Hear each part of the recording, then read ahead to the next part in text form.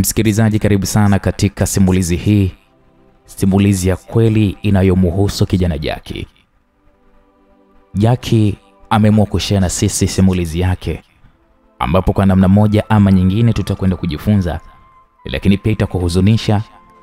Lengo kubwa ni kuhakikisha tunaelimika kupitia mkasa huu ambao Jack ameamua kutusimulia. Jack anaanza kwa kutusimulia, anasema siku hiyo akiwa kwenye kazi yake ya ulinzi, alimsikia mtoto wa bosi wake anayeitwa Mary akiimba wimbo wa Alikiba unaoitwa Dodo. Jack anatuambia kwamba siku hiyo Mary alikuwa amevalia kinguo kifupi ambacho kwa ndani kilichora maumbo yake yote mpaka sehemu iliyokuwa imejichora viri onekana. Mary alikuwa anashinda ndani mara baada ya vyuo kufungwa kutokana na janga la corona. Mary ni mwanafunzi wa chuo kikuu cha FM kinachopatikana jijini Dar es Salaam. Jack anatuambia kwamba Mary ni binti aliyejaliwa shepu na sura nzuri kweli kweli mpaka akawa anawashangaza watu wengine. Mary anaishi Masaki, na ndipo Jack huyu ambaye leo anatusimulia simulizi hii ndipo alipokuwa akifanyia kazi huko Masaki, nyumbani kwa kina Mary. Alikuwa ni kama mlinzi. Anasema Mary hakuwa mrefu wala hakuwa mfupi. Rangi yake ilikuwa ni kishombe-shombe, yani kama Mwarabu fulani hivi, huku nywele zake zikiwa kama Muhindi fulani, na sura yake ilikuwa kama mduara, huku mashavu yake yakiwa kama embe dodo. Jack hakuishia hapo. Anaendelea kumsifia bidada huyo Jack na kusema alikuwa na miguu mizuri sana, hata macho yake pia yalikuwa ni ya mviringo, yakiwa na mboni nyeupe na kuyafanya macho ya Mary yawe ya kipekee sana. Jack anasema Mary alikuwa na pua iliyochongoka kweli kweli kama ya mzungu, na hata kifuani mwake alikuwa na chuchu zilizoonekana kama binti kigori aliyeanza kuvunja ungo. Nyumbani kwa kina Mary walikuwa wanaishi watu 4. Yani yeye Jack, Mary, baba Mary pamoja na mama Mary. Jack anaendelea kutuambia, anasema ya kwamba Mary alikuwa ni mtoto wa kishua. Alikuwa ni mtoto anaishi kwenye nyumba ya kifahari kwa sababu baba yake alikuwa anafanya kazi katika benki kuu ya Tanzania, na mama yake Mary alikuwa ni mwanasheria wa kujitegemea ambaye alikuwa na ofisi yake maeneo ya Posta katika jiji la Dar es Salaam. Binti Mary anaishi maisha ya kifahari na ya kishua, na Jack anatuambia kwamba Mary alikuwa anatembelea gari aina ya BMW X5. Licha ya uzuri huo, Jack anasema hata siku moja hakuwahi kuthubutu hata kumtongoza Mary, kwa sababu wakati anapewa kazi ya ulinzi alipewa masharti, na moja kati ya masharti hayo ni hilo la kutokujiingiza kwenye mahusiano. Wazazi wa Mary wanasema wala hawakuwa na wasiwasi na yeye Jack, kutokana na CV yake kwa maeneo ambayo amewahi kufanya kazi. Jack anasema siku moja alimwona Mary anapandwa na hisia, kwa sababu Mary tangu atoke shule hakuwahi kuguswa na mwanaume. Kwa hiyo siku hiyo Mary alikuwa yuko sebuleni anatazama movie za kimahaba, na Mary alijikuta anapandwa na hisia za kimahaba. Kwa hiyo Mary alishindwa jinsi gani ya kuweza kufanya, kwa sababu wazazi wake walikuwa wamembana na hakuruhusiwa kabisa kutoka nyumbani kwao kwa sababu ya janga kubwa la corona. Na Jack anasema hata wazazi wake Mary walimsisitiza sana Jack ya kwamba ahakikishe Mary hatoki mule ndani. Siku hiyo Jack akiwa ndani ya geti, anasema aliisikia sauti ya Mary ikimtaka yeye aingie mule ndani.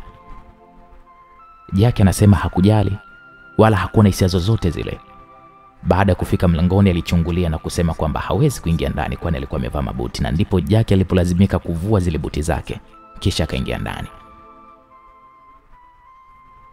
Jack anasema alimkuta Mary amekaa kwenye sofa huku akiwa amevaa sketi kifupi mno ambacho kilishia mapajani mwake. Jack alishangaa na alijikuta macho yake hayaamini kwa kile kitu ambacho amekiona. Anasema mapaja ya Jack yalikuwa ni meupe kweli kweli, huku yakionekana ni mapaja laini. Mary alimuita Jack, kisha akamwambia sogea mwambie kitu. Lakini Jack alikataa, kwani aliona kama ni mtego ambao utamfanya ingie kwenye majaribu na mwisho akose kazi yake. Jack anasema alikataa wito wa Mary. Mary baada ya kuona Jack hataki kusogea, Mary alinyanyuka huku kifuani akiwa amejifunga kitambaa fulani, na Jack akawa anaendelea kushangaa kila kiungo cha Mary. Mary alimfuata Jack kisha akamkumbatia huku akibembea na kufanya sketi yake kupanda kwa juu, jambo lililomfanya Jack kusimamisha bomba lake. Mary bila ya aibu yoyote aliamua kumwambia Jack ya kwamba anampenda. Tena anampenda sana. Lakini leo hii ameamua kutoa moyoni. Jack anasema alimwomba Mary amwachie. Alimwomba sana Mary amwachie kwani hali yake anaijua. Na yeye ni mtoto wa kishua. Na isitoshe haitoleta picha nzuri kwa wazazi wa Mary. Ila umuhimu Jack alidai ya kwamba anaweza kapoteza kibarua chake cha ulinzi. Jack anaendelea kutusimulia, anasema ya kwamba Mary aliendelea kulembua macho yake. Na aliendelea kumhakikishia Jack ya kwamba yuko tayari kuishi popote na swala la hela sio tatizo. Kwani kwenye akaunti yake Mary, ambayo akaunti ya benki ilikuwa na milioni 900. Jack aliyekuwa analipwa 1,500,000 kwa mwezi, alishangaa kuona mtoto wa miaka 22 anamiliki hela hiyo. Jack anasema kwa mbali alianza kushawishika, kisha akamwambia Mary amekubali, lakini hawatofanya malavidavi mpaka pale watakapokuwa sehemu tofauti na nyumbani hapo. Mary alianza kwa kumwambia Jack, jamani baby, njoo bwana. Jack anasema baada ya kuambiwa maneno hayo na Mary, hakulainika kihivyo, lakini alijikuta anavutwa mkono na Mary mpaka chumbani kwa Mary. Na baada ya kufika kule chumbani, Mary alianza kulamba vidole vyake, kisha akafungua kitambaa kilichokuwa kimefunika chuchu zake. Kwa mara ya kwanza, Jack anasema aliona chuchu za Mary. Mtoto shombe, alijikuta uume wake unafunga goli kali sana, huku ukiwa upo ndani ya suruali. Mary ndipo alipoanza kumfungua Jack mkanda, na kisha akamvua suruali yake na kubaki na boxer tu, huku kifuani akiwa na vesti. Mary alimvua vesti yake Kijana Jack, na ndipo Mary alipochanganyikiwa mara baada ya kuona 6 pack zilizopo kwenye kifua cha Jack. Jack anasema ya kwamba Mary aliacha kila kitu, kisha akalaza kichwa chake kwenye kifua chake kilichokuwa kimejaa kweli kweli. Jack baada ya kulaliwa kifuani na mtoto huyo katika hali ya kipekee kabisa, Jack anasema alianza kutoa sauti huku akiwa na shauku ya kujua utamu wa dodo la kishombe. Baada ya muda Mary alivua sketi yake, na ndani kumbe Mary hakuwa amevaa kitu chochote kile. Baada ya kuona dodo limeiva kweli kweli huku likiwa linanukia vizuri, Jack anasema alijikuta na hema kama beberu, huku mguu wake wa mtoto ambapo ni uume wake ukiwa unapasha kweli kweli. Mary aliutoa uume wa Jack kisha akaanza kuulamba, huku lipsi zake zikiwa za maajabu kweli kweli, ambazo ungeweza hata kuomba mkopo benki na wala usilipe riba kabisa. Jack anasema aliendelea kupata burudani huku akiwa analia kwa aina fulani hivi ya utamu aliokuwa anaupata. Baada ya muda Mary alikaa, kisha akamwangalia Jack, akamsogezea lipsi zake ili aweze kushia naye romance. Anasema kwanza Jack aliziogopa lipsi za Mary kutokana na uzuri wake, lakini Mary alimwambia kwamba kila kitu atampa kwa sababu ni chake. Ndipo Jack alipoamua kutoa ulimi wake uliokuwa mrefu kama wa kinyonga, kisha akauingiza mdomoni mwa Mary huku mdomo ukiwa umegusana. Jack anasema alisahau kabisa kama yeye ni mlinzi siku hiyo. Alisahau kabisa. Jack anaendelea kutusimulia. Anasema Mary alikuwa akiendelea kuzungusha lepti zake zilizokuwa za mviringo, huku zikiwa laini kabisa mithili ya utelezi. Alianza kuzungusha ulimi wake kwa ustadi mkubwa sana mpaka Jack akawa anatoka na udele mdomoni. Jack naye anasema alijikuta amezama kabisa kwa Mary, huku akiwa naye ananyonya mate ya Mary ambayo yalikuwa meupe kama maziwa freshi hivi. Jack anasema wakati anaendelea na zoezi hilo, Mary alizungusha macho yake kama kinyonga kisha akayaangaza juu kama ishara ya msisimko wa kweli. Jack ambaye hakuwahi kujua kwamba mate ni matamu, aling'ang'ania mdomoni wa Mary kama mbwa aliyekuwa analamba maziwa ya mtindi. Alipitisha mkono wake na kuanza kumpapasa kwenye chuchu zake ambazo zilikuwa na umbo kama yai. Zilikuwa zina umbo kama la yai la bata hivi, huku zikiwa zimechongoka kweli kweli. Jack anasema alipomshika Mary alishtuka kama mtu alipigwa na shoti ya umeme. Kisha akainuka tena. Jack kila alipokuwa anazigusa tu chuchu za Mary, na Mary alikuwa anahisi kuchanganyikiwa. Basi Jack anasema aliendelea kumpapasa tumboni Mary, tumbo la kishombe-shombe. Kiukweli anasema tumbo la Mary lilikuwa ni laini sana, huku likiwa halina kinyweleo hata kimoja. Mary alianza kutoa sauti za kimahaba. Jack anasema aliendelea Mary kukitoa kilio kisichoumiza, huku akiwa anajikuna kwenye dodo lake. Mambo yalizidi kuwa mambo. Jack anasema aliuzungusha ulimi wake mpaka kwa uzamisha kwenye sikio la Mary na kuanza kuzungusha ulimi huo, na hapo ndipo Mary alipohisi utamu wa ajabu na kujilaza kifuani mwa Jack kama mtoto mdogo.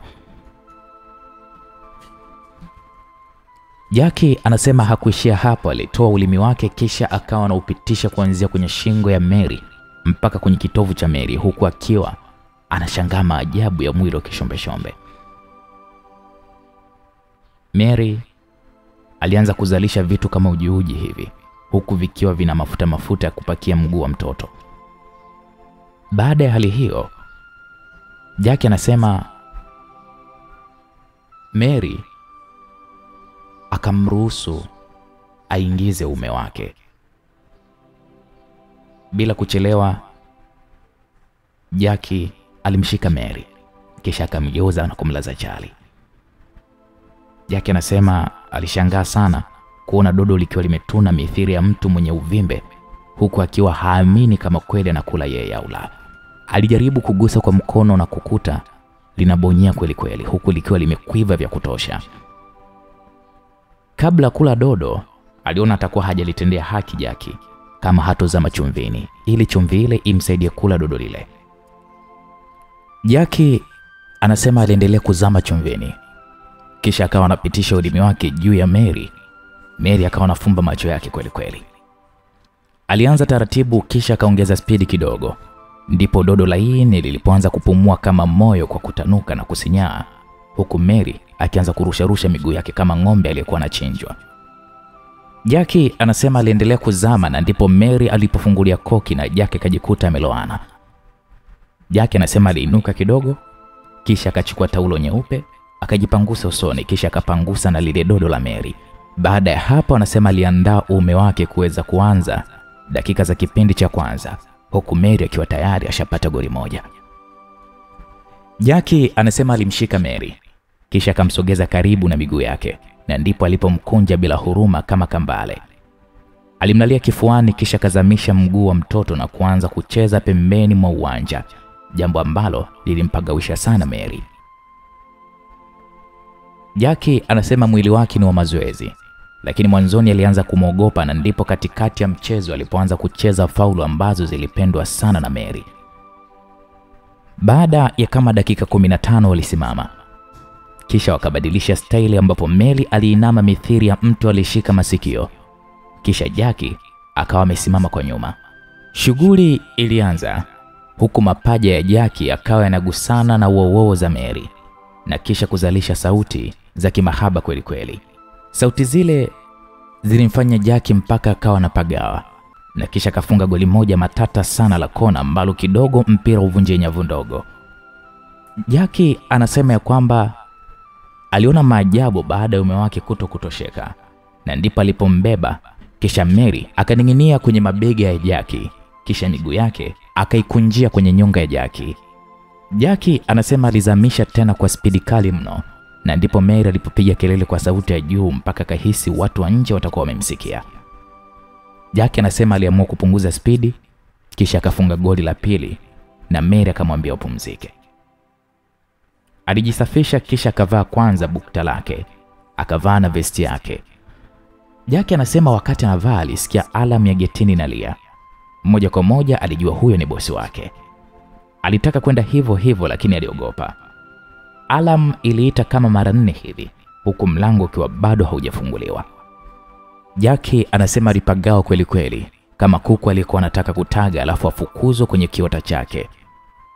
Alarm ililia kwa mara ya 5 ya mfululizo sasa bila geti kufunguliwa. Na ndipo bosi wake alipoamua kutoka kwenye gari, kisha akagonga mlango wa geti kwa nguvu huku akimuita Jackie. Jackie, fungua mlango.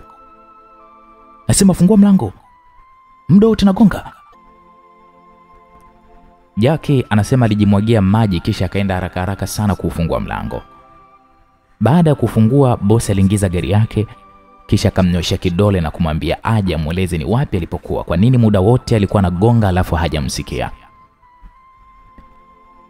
Jackie anasema aliona hana kazi tena, kwani bosi yule alikuwa ni mkali kweli, huku wakati mwingine ukizubaa unalamba makofi. Mary alifanya mazingira fasta kisha akajipulizia perfume na kuchukua vitabu na kuanza kusoma. Na ndipo bosi yule alipomuita binti yake. Mary? Mary aliitikia, akaambiwa aje.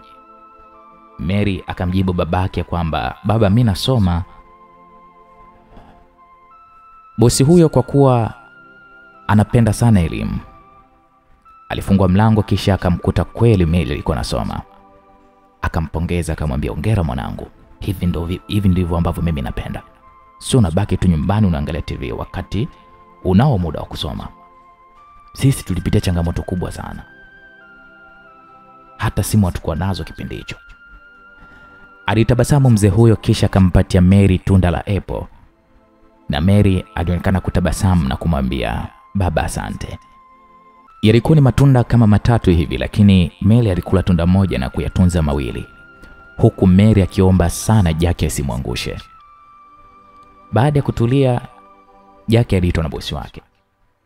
Jackie anasema aliitikia wito huku akiwa anatia huruma sana kama ndama aliyeachwa na mamaye. Aliangaza huku na kule kisha akamfikia bosi wake. Mary wakati huo anasema alikuwa yupo chumbani. Alisogea kisha akategesha masikio yake kuweza kujua nini kitatokea. Jackie baada ya kufika aliketi kwenye sofa, lakini bosi wake akasema, heshima gani hiyo? Unaongea na mkubwa wako umekaa? Naweza kukuadhibu muda huu, mjinga wewe. Jackie ilibidi aombe samahani na kusema, samahani bosi, kwa hilo sitarudia tena. Alinyanyuka kwenye sofa Jackie, kisha bosi wake akazungusha duara kwa Jackie na kumwambia asimame hapo. Jackie anasema aliogopa sana. Alitetemeka sana. Alisimama kwenye lile duara Jackie. Na ndipo bosi wake alipomuuliza, ulikuwa wapi mpaka unanikarisha nje, unadhani humu kwenu? Samahani sana bosi, tumbo lilikuwa linasumbua naendesha, nilikuwa msalani na nguo zangu za kazi zimechafuka. Unachafua nguo, umekuwa mtoto mdogo? Imetokea bahati mbaya, na nilipokuja kumaliza kuvua magwanda yangu nikawa tayari nime. Akiwa anaongea hivyo, nzi walianza kumzingira Jackie kutokana na kazi aliyoifanya kwa Mary, na ikawa kama msaada wa kumwaminisha bosi wake. Bosi aliniambia nitoke niende nikaoge, na akaniambia nihakikishe nafua zile nguo zangu. Jackie anasema hakuamini kama kweli amenusurika kutoka kwa bosi wake. Baada ya kama dakika 5, bosi wake alimrushia mavazi yake mapya ya kazi na kumwambia, vaa hizi nguo, usafi ufanye baadaye. kuna wageni wanakuja na sitaki wasikie harufu yako. Basi alimrushia body spray kisha akamwambia ajipulizie. Jack anaendelea kutusimulia, anasema ikawa jioni, ikawa usiku. Baada ya kulala, Mary alianza kuangalia picha za ngono. Alikuwa anaangalia staili gani inamfikisha mwanamke kileleni mapema. Wakati Mary anaendelea kuangalia video za ngono, tayari dodo lake lilitamani mguu wa mtoto kwa wakati huo, mpaka wakawa anajisugua na vidole vyake kama mtu anayewashwa na upele, lakini dodo liliendelea kuiva kweli kweli. Miongoni mwa staili alizozitazama na kuzipenda ilikuwa ni doggy style ambayo aliona inawezekana hata kwenye ukuta. Mary alijilamba vidole vyake kisha akajiviringisha, lakini dodo likawa halikutaka kutulia hata kidogo. Na kadiri muda ulivyozidi kwenda, dodo lilizidi kupanuka mithili ya tufe lililojazwa upepo. Mary uvumilivu ulimshinda na kuamua kumpigia simu Jack aje chumbani kwake. Mary akawa anasema, "Baby, nataka tango. Njoo, mimi niko hoi mwenzio, nitakupa kila kitu." Na ndipo Jack alipokataa na kumwambia, "Siwezi. Hapana. Nimeokoka tu, la sivyo tungeongea mengine muda huu."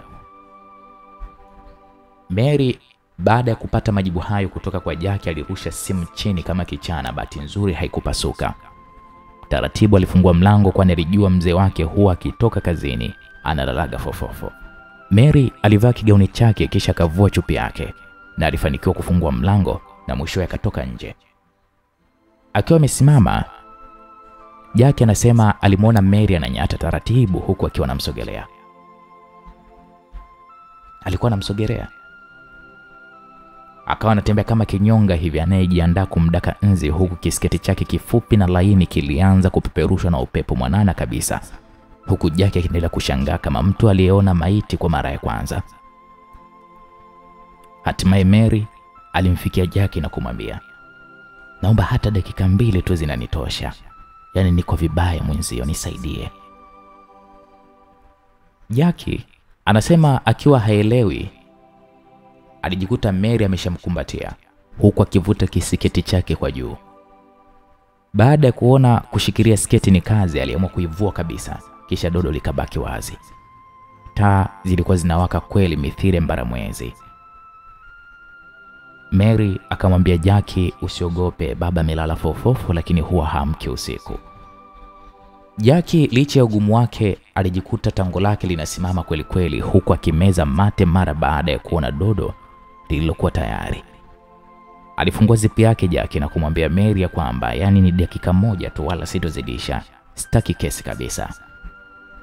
Baada ya kutoa tango lake nje Jack, Mary aliinama kisha akachuchumaa huku dodo likawa limefunguka na akaanza kulinyonya tango. Jack alijikuta anapiga kelele mpaka sauti zikawa zinapaa. Mary aliongeza kasi ya kunyonya tango la Jack mpaka Jack akajikuta ameshavuliwa suruali yake, kwani Mary aliona kama vile inamtatiza. Sasa wakati wanaendelea na zoezi hilo, walishtuka ya kwamba kuna taa inawaka, jambo ambalo linaweza kuleta shida. Mary alinyata mdogo mdogo kisha akakunja blanketi na kuonekana kama kuna mtu amelala, kisha akatoka na ufunguo wa gari yake. Jack aliyekuwa amepandwa na mizuka kweli kweli alimsubiri Mary huku akitamani awai. Baada ya dakika 2 Mary alifika kisha akafungua mlango wa gari. Jack naye aliingia kisha wakaufunga ule mlango. Wakati wanafunga mlango, mzee alisikia sauti kwa mbali, akawa yuko njia panda, aende au asiende. Jack anasema alikaa, kisha Mary akalikalia tango na Jack akawa anakula dodo kutoka chini kwenda juu. Staili hii ilifanya tango lote la Jack kuzama kabisa, huku Mary akiwa anazungusha kiuno chake laini mithili ya miswa buza. Jack anaendelea kutusimulia, anasema baada ya muda alimgeuza Mary kisha akainama kama mtu anayesubiria filimbi ya mbio. Kisha Jack akawa anapiga mapaja yake na mikono yake ili dodo lionekane vizuri. Jack alipiga magoti kisha mikono yake ikashikilia nyonga za Mary zilizokuwa laini kweli kweli. Ulaini ule ulimfanya Jack atokwe na udele mdomoni. Aliingiza tango lake kwenye dodo mpaka mwisho kisha akabana kwenye kiti kama dakika 3 hivi. kama dakika 3 hivi za maangamizi. Ndipo Mary alipokojoa kwa mara ya kwanza. Jack anasema kwa kuwa alinogewa sana, alimwahidi kwamba leo atakojoa mara 3. Jack aliendelea kupushi kwa spidi mithili ya dogi, kisha akafanikisha kumkojoza Mary mara ya pili, na hapo ndipo Mary alipokosea kwa kupiga kelele sana mpaka sauti kapenya mpaka ndani. Jack anasema alicheka sana siku hiyo, maana alishawahi sikia kwamba ukisikia mwanamke anapiga kelele basi we kazi hapo hapo. Mary alijikuta anatokwa na machozi na dodo lake likazidi kupata raha ya ajabu. Sauti ile ambayo aliipiga kelele Mary ilimfanya babake Mary kuhisi kama mwanae anaota fulani hivi. Kama kawaida yake, baba Mary aliamka na bastola yake, kisha akaenda kumwangalia binti yake Mary. Aligonga sana mlango. Aligonga mlango bila kuona mtu anayejitokeza kufungua. Alijaribu kufungua na kuukuta mlango umeegeshwa.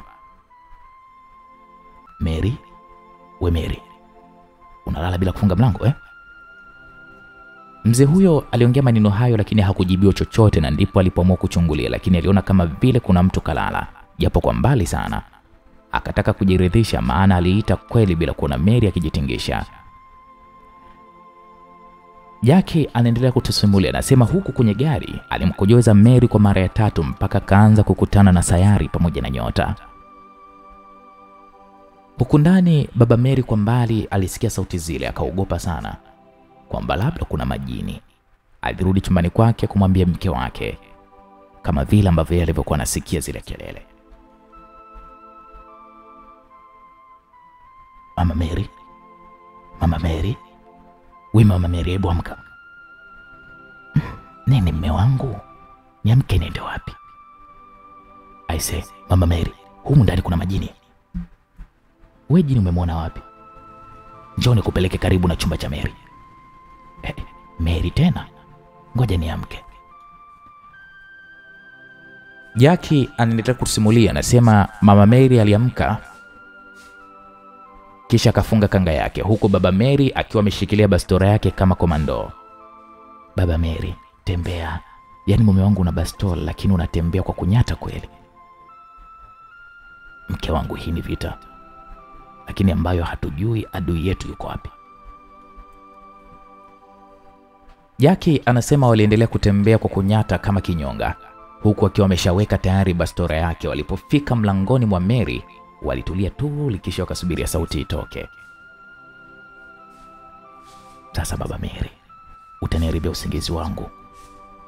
Kwanza, umejuaje ni jini?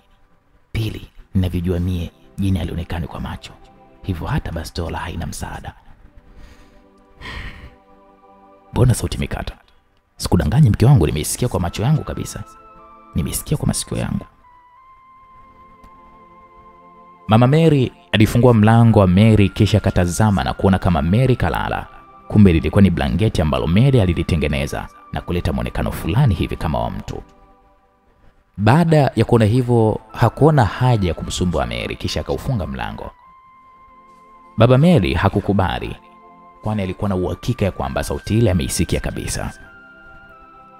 Huku kwenye gari, Jack anasema walipumzika kama dakika 10 hivi, huku Mary akimwambia Jack ya kwamba baby, yani leo umenipeleka, we acha tu, yani nimekojwa mara 3.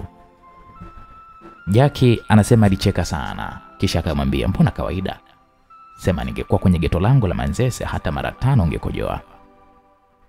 Muongo lione. Tuendelee basi. Subiri nipumzike bwana, hujachoka? Nimechoka lakini sio kivile.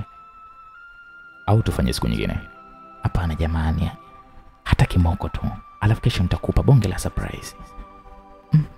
Lakini sijui baba yako akijua itakuwaje, na mama yako alivyokuwa mkali hivyo. Wala mama sio mkali, kwani wao mbona Jack anasema ilibidi aanze kumshika Mary kwenye chuchu zake, huku Mary akionekana kutabasamu. Baby, nishika kwenye hilo langu linawasha jamani. Usijali, nipo kwa ajili yako, na safari hii nitakupa staili moja inaitoka terero. Naamini hiyo utaipenda sana. Ai baby, usinitamanishe basi eti baby. Hiyo inakuaje? Wewe tulia, utaiona kwa vitendo. Tuanze sasa hivi, unachelewa na hamnayo hiyo staili. Jackie anaendelea kutusimulia, anasema kwa upande wa pili Mama Mary pamoja na mume wake walirudi chumbani kwao kulala, huku Mama Mary akigomba kweli kweli. Mume wangu, unaota ndoto zako huko, sijui umemkumbuka nani? Alafu unaniamsha usiku kweli? Nisamehe mume wangu, lakini sauti nilizisikia kweli na wala sikuwa naota. Haya, yameisha. Baba Mary pamoja na Mama Mary walilala, lakini Baba Mary alikaa macho kodo huku akisikiliza kwa makini kama aliota au sauti ilikuwa ni ya kweli. Aliweka vizuri bastora yake ambayo kila amkapo lazima aende nayo. Mambo yalizidi kunoga kwenye gari. Jack anasema kwamba mtambo wake ukawa umesimama kweli kweli. Alibinua kiti cha gari kisha akamwambia Mary afanye kama anainama vile, kama mwokota kumbikumbi. Baada ya kuinama, Jack anasema alishika mtambo wake kisha akawa anaupigisha kwenye dodo taratibu bila kuzamisha ndani. Aliingiza kichwa tu huku akawa anakichezesha juu na chini, kisha akawa anapiga kwenye mashavu taratibu. Steri ile ilimpagawisha sana Mary, mpaka dodo likawa linavimba mithili ya kitumbua. Jackie aliongeza spidi kwa kugongesha mtambo wake, ndipo Mary alipotoa sauti. Oh my god, my god. Baby unaniua mimi. Alipiga kelele Jackie kisha akakojoa bila kuingiziwa mtambo. Jackie anasema alipigisha huku Mary mwili wake ukawa unashtuka. Wakiwa ndani ya chumba, Baba Mary alisikia sauti zile kwa makini kabisa, lakini hakutaka kumsumbua tena mke wake. Aliamka taratibu huku akiwa hajui wapi zinatokea kutokana na mwangwi wa sauti. Babake Mary taratibu alianza kunyata mithili kinyonga anyatavyo punde awindapo nzi kama kitoweo. Ilikuwa kama maajabu kuwinda adui ambaye anasemekana kuwa ni jini kwa bastola, huku akiwa hajui wapi lilipo jini hilo. Baada ya kufika maeneo hayo, alijibanza ukutani huku akisubiri sauti ile wapi ikitokea. Alisubiri kama kwa dakika 5 hivi, lakini hakuona dalili yoyote ile, na ndipo alipotaka kufungua chumba cha Mary kuhakikisha kwamba Mary yupo salama au ndiye anayeota. Jackie anaendelea kutusimulia, anasema huku kwenye gari mambo yalizidi kunoga, huku akiwa amepumzika mara baada ya Mary kukojoa mara ya 3 mfululizo, huku bao la mwisho Jackie akilifunga kwa katerero. Jackie anasema Mary alianza kuchoka. Baby nimechoka, naomba nilale. Ulale kwenye gari? Baadaye hata tuendelee kwenye mida ya saa 10 usiku. Mimi mbona natoka nikakae site muda wote, bosi anaweza kuniita. Yaani baby, tangu lini mzee akakuita mida hii ya usiku kama hivi? Hajawahi, lakini huwezi kujua. Bana mimi nataka 6 pack nilalie mpaka saa 10. Jackie anasema baada ya kuambiwa hivyo aliishiwa maneno. Kisha Mary huku akiwa mtupo akamlalia Jackie kifuani, na Jackie akaweka kiganja chake kwenye dodo la Mary. Kwa kuwa Jackie sasa alikuwa amechoka, alitumia mkono wake kumpapasa Mary kwenye kila kiungo cha mwili wake. Akiwa anampapasa Mary huku akiwa anatoa sauti za chini kabisa ambazo hata mtu wa jirani asingezisikia. Mary alijikuta mwili wake kwa mbali unaanza kusisimka. Baby nitekenye taratibu. Wewe lala kifuani, ya utafurahia, nadhani utaita majima. Baby unanichekesha, niache basi nilale kidogo. Kumbe hilo tu, ngoja nikuache. Baby hapana, natania bwana, yaani ndo unanipatia. Sasa si useme. Jamani utani tu, nitaanzaje kuacha utamu? Jackie baada ya kuambiwa hivyo hakuongeza neno lolote lile, aliendelea kutumia mikono yake kumpapasa Mary. Jackie anasema alipoingiza kidole chake cha pete taratibu kwenye dodo la Mary, alijikuta Mary anahema na kuamka kwenye kifua chake, kisha akaanza kulamba vidole vyake kama mtoto mdogo. Jackie anasema aliendelea kugusa kuta za dodo huku akiwa anaanza kuhisi hali ya umajimaji kwenye dodo lililokuwa limekuwa kavu mara baada ya shughuli pevu. Jackie naye anasema uume wake ulianza kusimama kuelekea kwenye kitovu, kisha Mary akaukumbatia na kuanza kuchezea. Alivutavuta mpaka Jack akajikuta anatoa sauti. Unataka kuniua? Baby, mimi napenda kukushika tu. Jack baada ya kufanywa hivyo, asilia mwili wake mzima uliokuwa umejaa misuli ulikuwa umesisimka kweli kweli. Jack anasema alinyanyuka kisha akataka kumtanua miguu Mary, lakini alikataa na kubana mapaja yake. Baby, subiri kidogo, utaniumiza, bado niko mkavu. Mkavi wapo? Mbona kidole changu kimeloana hivi? Au ndo kweli kabisa utaniumiza na utanipa michibuko? Endelea kuniandaa, nishike kwenye mbavu zangu na kwenye nyonga. Mimi bwana nataka kuingiza, kama utaki mimi naondoka. Baby, siwezi kukunyima, ila ingiza basi taratibu. Usijali wala hautomia. Jack anasema alimshika Mary miguu yake miwili, mmoja akaweka kushoto na mwingine kulia. Akainua kiuno chake na kumwekea sponchi iliyokuwa kwenye gari ili dodo litune na kuonekana vizuri. Jack anasema kweli dodo lote la Mary lilionekana wazi kwa mtoto shombe shombe aliyekuwa na mwili wa aina yake kiasi kwamba hata kama ukiona mguu wake tu inatosha. Jack anasema baada ya zoezi hilo alitema mate kisha akaweka kwenye mdomo wa dodo na kisha akapuliza kwa mdomo na kuzama ndani. Mary alishangaa sana. Mary akauliza, baby, ndo umeniweka nini eti? Jack akasema, hapa hutoumia, nimeweka ili mguu wa mtoto upite bila mikwaruzo yoyote. Mate mengine Jack aliyaweka kwenye tango kisha akaliloanisha. Alirudi nyuma kidogo kisha akatumia mikono yake kutengeneza njia mpaka sehemu ya dodo ya ndani kabisa ikaonekana. Jack anasema alianza kuhesabu 1 mpaka 3. Alianza kuingiza taratibu. Kikiwa kimeingia kichwa tu alisikia mtu anakohoa huku akionekana kuwa karibu. Alishtuka sana na kuhaha kweli kweli Jack kisha akachomoa tango lake na kukosa ramani kabisa. Unaona sasa? Nimekwambia uondoke ila ukusikia sasa. Hapa mimi nafanyaje? Mkia taratibu basi. Hapa mambo magumu. Jack anasema alivaa nguo zake kisha akataka kutoka lakini akadhani mzee huyo yupo karibu. Mary naye alijitupia kisketi chake kifupi huku moyo ukiwa unampwita-pwita. Huku kwa baba Mary, Jack anasema baba Mary hakusikia chochote kile mpaka akajawa na uoga. Alikwenda kujihakikisha kama kweli Mary yupo salama au la. Wakati anataka kufungua mlango, kumbe alikuwepo popo amejibanza, ndipo alipotimuka na kumpita mzee huyo sehemu za macho yake. Anasema babake Mary alidondoka chini na bastola yake ikadondoka, huku akidhani kwamba ni majini kweli kweli. Alipiga kelele za chini chini huku akiwa anajishika uso wake kuona kama ametokwa na damu. Baada ya kujiangalia hakukuta damu yoyote ile. Sasa aliingia kwenye njia panda aende kulala au amuite mlinzi amsaidie. Bas mzee huyo alihaha kweli kweli huku akiwa hajui nini afanye kwa muda huo.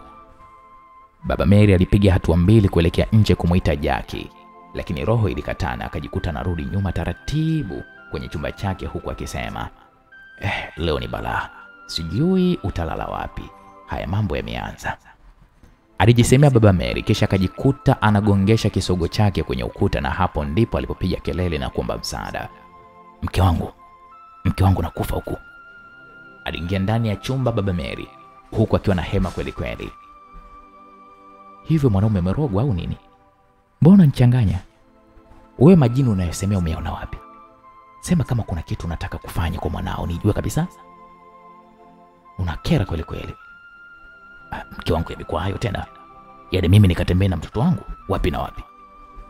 Mimi sijui kinachokuamsha hapa ni nini. Mara kwanza tumerudi wote, mara hii unarudi tena. Kama unaenda nenda peke yako. Na sitaki makelele, niache mimi nilale.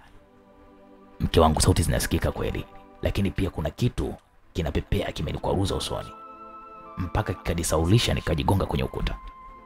Hebu nitolee kelele zako hapa. Lakini Mary hata atingishiki kule. Hivyo mwanaume ukoje? Ajitingishe kivipi? Unaenda kutafuta nini chumbani kwa mtoto? Samahani, nisamee mke wangu, yaishe basi. Walilala, lakini baba Mary alikuwa bado hajaamini kwa kile kilichokuwa kinaendelea. Jack anasema kwa upande wake mambo bado yalikuwa ni mpela huku akiwa hawajui mzee ameshawaona au la. Mary samani, shuka taratibu kachungulie. Naogopa, nahisi upo malangoni afu kinguo changu sijavaa hata chupi. Sasa itakuwaje? Wewe tangulia kwanza. Hapana, bora wewe. Ili kama kitanuka, mie nikimbie, la sivyo anaweza kunifanya kitu kibaya. Sawa, ngoja nijaribu. Alishusha kioo kwa mbali kisha akachungulia nje Mary, lakini hakuona mtu yoyote. Jackie anaendelea kutusimulia, anasema taratibu Mary alianza kushuka, kisha akafanikiwa kushuka kabisa. Ndipo yeye Jackie alijikuta mwili mzima umelowana kwa jasho, huku akiwa amejiandaa kweli kweli kutimua mbio kama farasi. Mary taratibu alifika mlangoni, mlango ulikuwa umeegeshwa kisha akaufungua na wala hakuona mtu yoyote. Baby, shuka kwenye gari wala hakuna mtu yoyote. Unachosema ni kweli? Usije kuwa unaniuza. Sasa nikudanganye nini? Ndipo Jackie alipoamua kushuka taratibu huku akiwa bado haamini mpaka mlango wa geti. Na kisha akaona hapo kuna unafuu wa kusave maisha yake. Mary baada ya kuona hakuna mtu yoyote, alifungua mlango huku mapaja maziwa yake yaliyokuwa na umbo kama ngumi ya mtoto mdogo akiwa nje kabisa. Nusu ya mapaja yake yalikuwa nje, huku kwa ndani akiwa amevalia cheni ya kiunoni tu. Mary alichungulia kisha akaona hakuna mtu, ndipo alipoona aibu kupita kwenye sebule iliyokuwa inawaka mwanga. Wakati amekaribia chumbani mwake, Mary alikumbuka ya kwamba hajafunga mlango kisha akajisemea, "Oh my God, asante sana kunikumbusha kufunga mlango maana Mary alirudi kisha akaufunga ule mlango. Kwa bahati mbaya sana funguo zilidondoka chini na kutoa sauti. Mary alishtuka kisha akaufungua mlango wake, akaingia ndani. Baba Mary aliyekuwa macho alisikia sauti zile na kuona kwamba kuna mtu kwenye chumba cha Mary na kudhani ya kuwa inaweza kuwa hatari kwa mwanae. Alinyanyuka taratibu na bastora yake baba Mary, huku haumu hii akijipanga kwa mapambano. Alikuwa yuko kifua wazi baba Mary, huku akiwa amejifunga taulo, na zoezi likaanza. Wakati anatoka kitandani, mama Mary alimuona naye akaamka taratibu kwenda kuchungulia nini baba Mary anachotaka kukifanya. Baba Mary alianza kunyata kwa taratibu sana, huku akisikia kama mtu kwenye chumba cha Mary ambaye alijua ya kwamba amelala. Mzee huyu alizima taa ili asionekane. Mama Mary kuona hivyo alishangaa. Kumbe anatoka na mwanangu. Leo kitaeleweka. Mama Mary alinyata taratibu kwenye giza lile, kisha akajibanza ukutani. Baba Mary alinyata kisha akaufungua mlango wa Mary na kuingia ndani. Alimkuta Mary akiwa mtupu kabisa, yani hana chochote. "Baba, unanikatishia kwa nini usiku huu?" Mary mwanangu. Ikawa kama sekunde 15 hivi mama Mary aliyetayarisha kuingia ndani ya chumba cha Mary huku akiwa na hasira kweli kweli. Mwanangu, pole sana, kumbe uko vizuri. Baba, sio vizuri. Mimi naona aibu kama mwanao. Sikuwa na lengo hilo. Nilisikia kitu kama jini hivi kinatoa sauti kinatoa sauti na kunyamaza, lakini kwa kuwa nimeshakuona hivi sio mbaya. Hata ukinionyesha kidogo mwanangu. Hapana baba. Na ukiendelea nitapiga kelele. Kwani mama si yupo? Mwanangu, naomba nielewe. Sasa si nimeshakuona, lakini pia damu yako bado inachemka kulinganisha na mamako. Nitakununulia gari nyingine au nikuongezee hela bilioni 50 kwenye akaunti yako. Sitaki. Kwani uone aibu baba? Aibu? Mwanaume aibu wapi na wapi? Hicho kitu hakipo. Naomba hata dakika 2 tu zinatosha. Maana nina miaka sasa tangu nipate damu ndogo ndogo inayochemka. Sawa. Hata kama nitakupa hivi, mama akijua itakuwaje? Mama yako hawezi kujua. Wewe cha kufanya nipe muda huu, mama yako amelala. Usigune, ndo hivyo. Zamani lakini ila kwa uzuri. Kwa uzuri huu ulionao aisee. Baba, hiyo ni dhambi. Hiyo ni dhambi kubwa kutembea na mtoto wako. Dhambi nani kakwambia wewe? Unaambiwa hakuna mkamilifu, hata malaika waliokuwa na dhambi sembuza sisi wanadamu. Sawa baba, lakini baba sijisikii vizuri kwa leo, labda siku nyingine. Mwanangu, nione huruma. Hapa niko vibaya. Sema nimejifunga tu taulo. Dakika 3 tu zinanitosha. Bwana, kesho basi au uje baadaye usiku. Usiku sana, mamako anaweza kuwa ameamka. Baba Mary alimshika binti yake Mary aliyekuwa amejifunika shuka mara baada ya kumkuta uchi, kisha akaanza kulitoa shuka lile. Mary alinamisha kichwa chini ili wasiangaliane na babake, kisha akajikuta yupo uchi kabisa. Haraka haraka Mary alichukua mkono wake mmoja akafunika dodo lake na mwingine akafunika chuchu zake.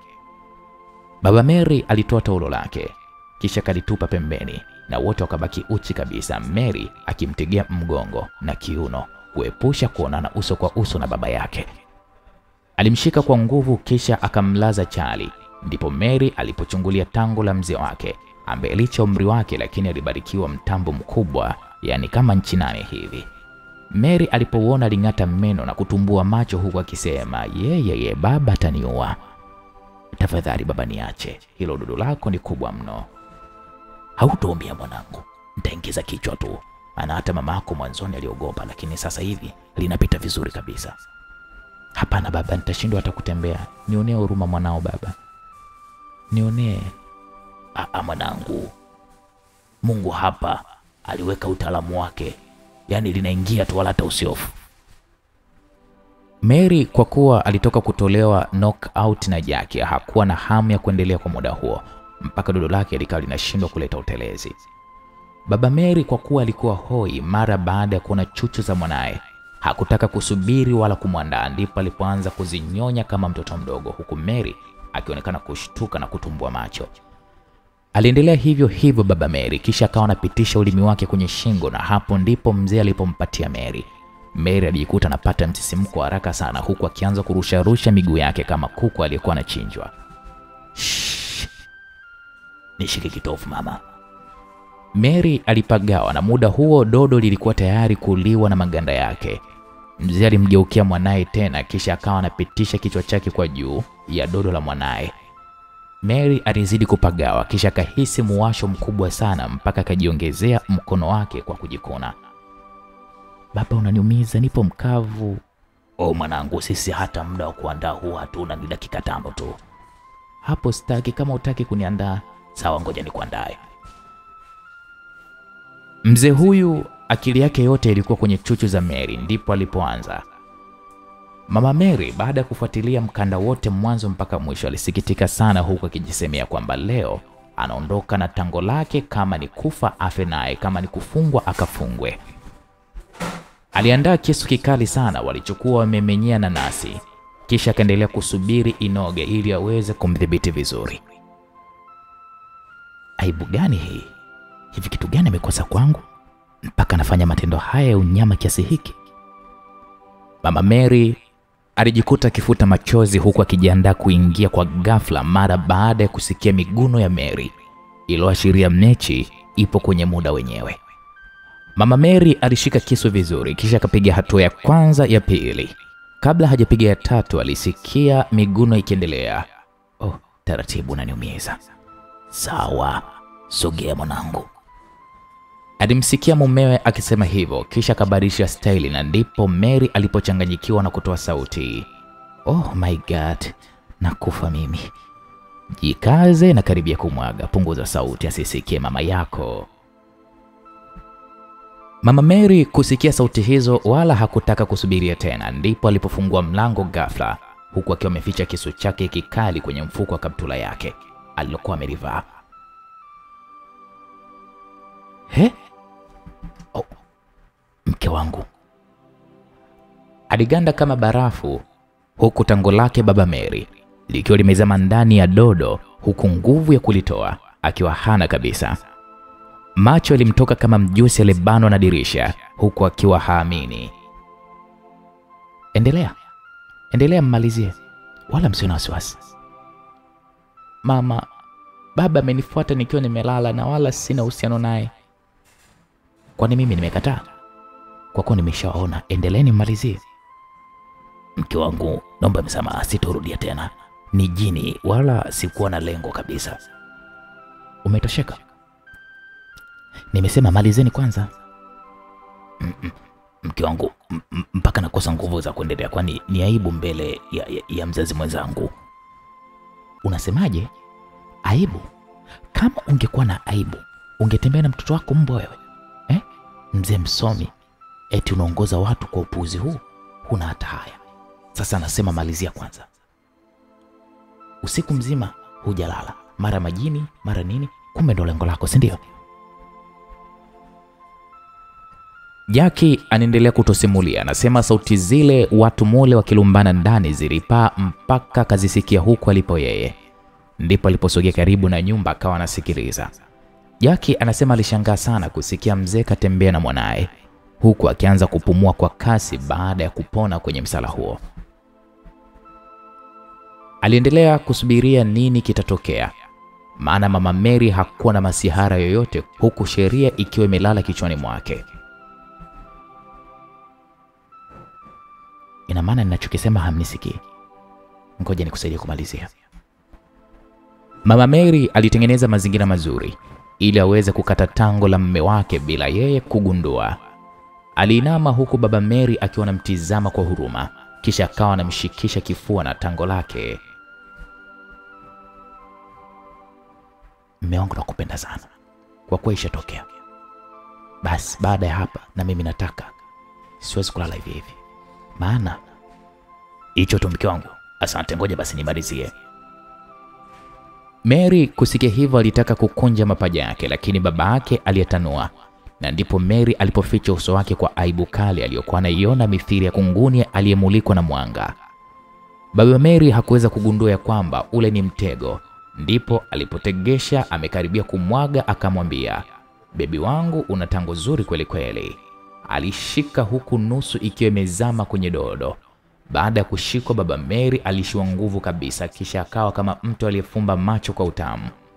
Baada ya kuona hivyo, mama Mary ndani ya sekunde kama moja hivi alitoa kisu kwa haraka na kukata tango, na baba Mary alipiga kelele, "Oh mwanangu, nimekufa! Oh nimekufa mwanangu!"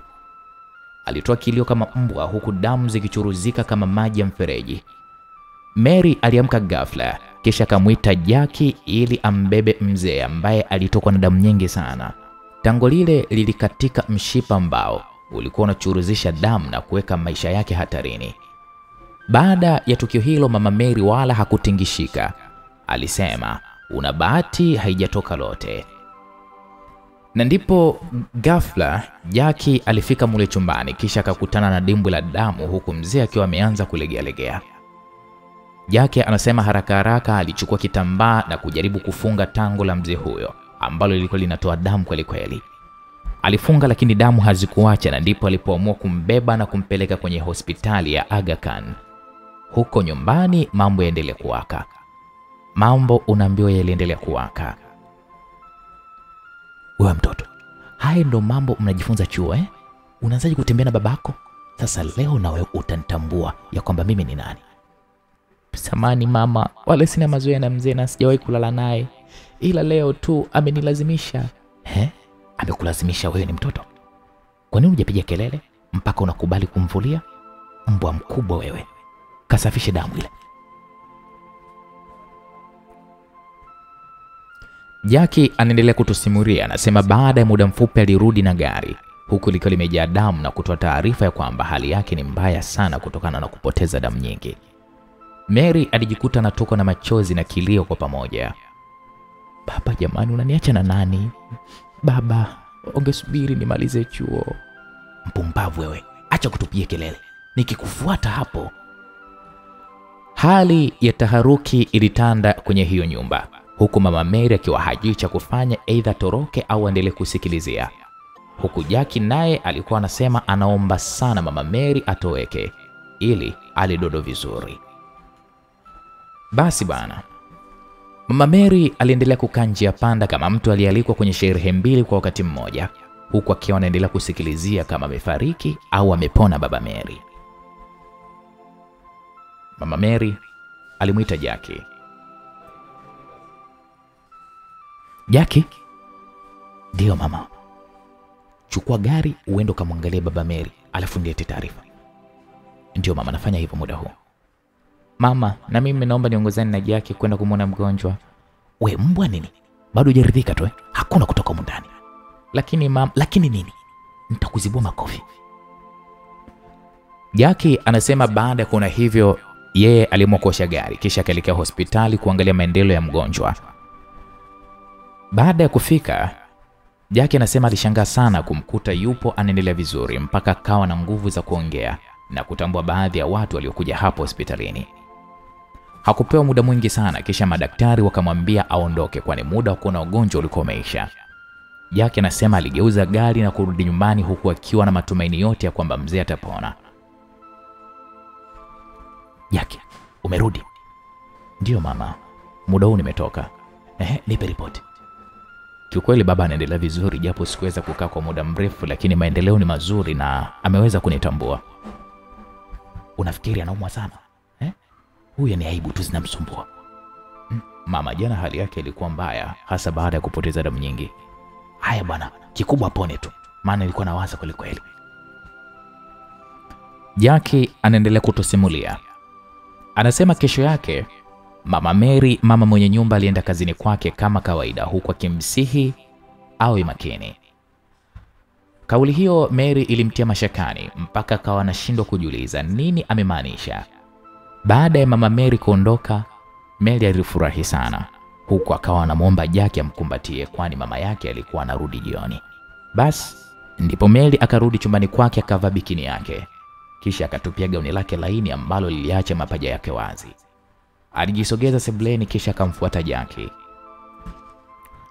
Hello baby. Rudi uvae vizuri bwana. Uone kwamba ni mchana na muda wote wanaweza kuja wageni kutoka ofisini. Anakufanyia kazi mzee. Kwani hapa nimevaa vibaya au? Ndio umevaa vibaya.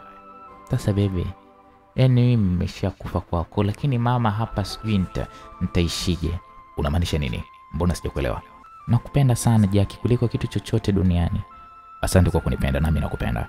Sasa mimi nataka hata dakika 3 tu. Yaani bado tuna kesi hii. Alafu unataka uniingizie kwenye matatizo? Kwanza niambie ilikuwaje kwa mzee? Bwana baby, tuache hayo ya mzee. Tuombe tu aweze kupona. But please nakuomba kwani baba uliyekuwa unamuogopa hayupo tena kwa sasa. Yaani hata kama nakupenda namna gani, kwa leo muda huu mchana siwezi kabisa. Nisamee tu katika hilo. Uwezi jua mama ameweka ulinzi gani. Alafu sitaki nipoteze kazi. Maana maisha yangu yenyewe magumu. Wala ni uoga wako tu, hakuna lolote. Kwa leo acha niwe mwoga. Labda tutaingia usiku. Jack anasema wakati anaongea hayo na Mary, ghafla alarm ya getini ililia. Si unaona sasa? Ulitaka tufanye muda wa kazi. Ingekuwaje sasa? Leo umelinga kweli. Jack anasema alikimbia haraka kisha akaufungua mlango wa geti. Alishangaa kuona ni Mama Mary ambaye haikuwa kawaida yake kuja kwa mida ile. Jack anasema kijasho chembamba kilimtoka huku akiendelea kumshukuru Mungu kwa kumwepusha na mabalaa. Alijisemea moyoni Jack, aisee leo nilikuwa nimeisha. Alafu huyu mama, muda huu anafuata nini? Au ndio mitego yake hii? Ila hanipati, maana hapa ni hatari kwa kweli. Basi Jack anaendelea kusema ikawa jioni ikawa usiku kisha Mary akaona muda mzuri kwake kwenda kwa Jack. Akiwa hajaenda, mama yake alimuhamishia chumba cha wageni ambacho kilikuwa kina CCTV kamera ili kuweza kumlinda Mary. Mary wala hakujua kama chumba kile kina CCTV kamera. Jack anaendelea kutusimulia, anasema baada ya Mary kuamka kutaka kwenda chumbani kwa Jack, ghafla alisikia sauti. Mary, unakwenda wapi usiku huu? Wewe mtoto hivi umerogwa au? Mama, kwani nimekuaje? Nilikuwa nabadilisha nguo za kulalia tu. Usinifanye mimi mjinga. Nina akili zaidi yako na ninakupa onyo la mwisho. Jack anaendelea kutusimulia, anasema Mama Mary alianza kuwa na hofu. Na Jack, japokuwa hakuwa na uhakika wa 100%. Mary baada ya kuambiwa hivyo alitoa macho kweli kisha akashangaa vipi mama yake amemwona huku mlango ukiwa umefungwa. Baada ya kuangaza Mary alishtuka kuona CCTV kamera na ndipo aliposhusha pumzi kwa mbali. Mary akaona muda mzuri ni wa mchana wakati mama yake yuko kazini, kwani usiku isingewezekana.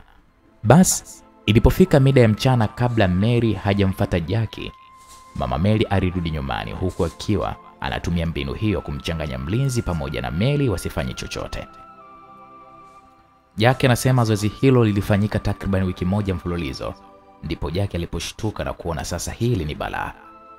Mary dodo lake liliendelea kumuuma kweli huku mama yake kwa mbali akaanza kuhisi hisia, lakini wa kuzipunguza akawa hayupo, mara baada ya kukata tango la mume wake.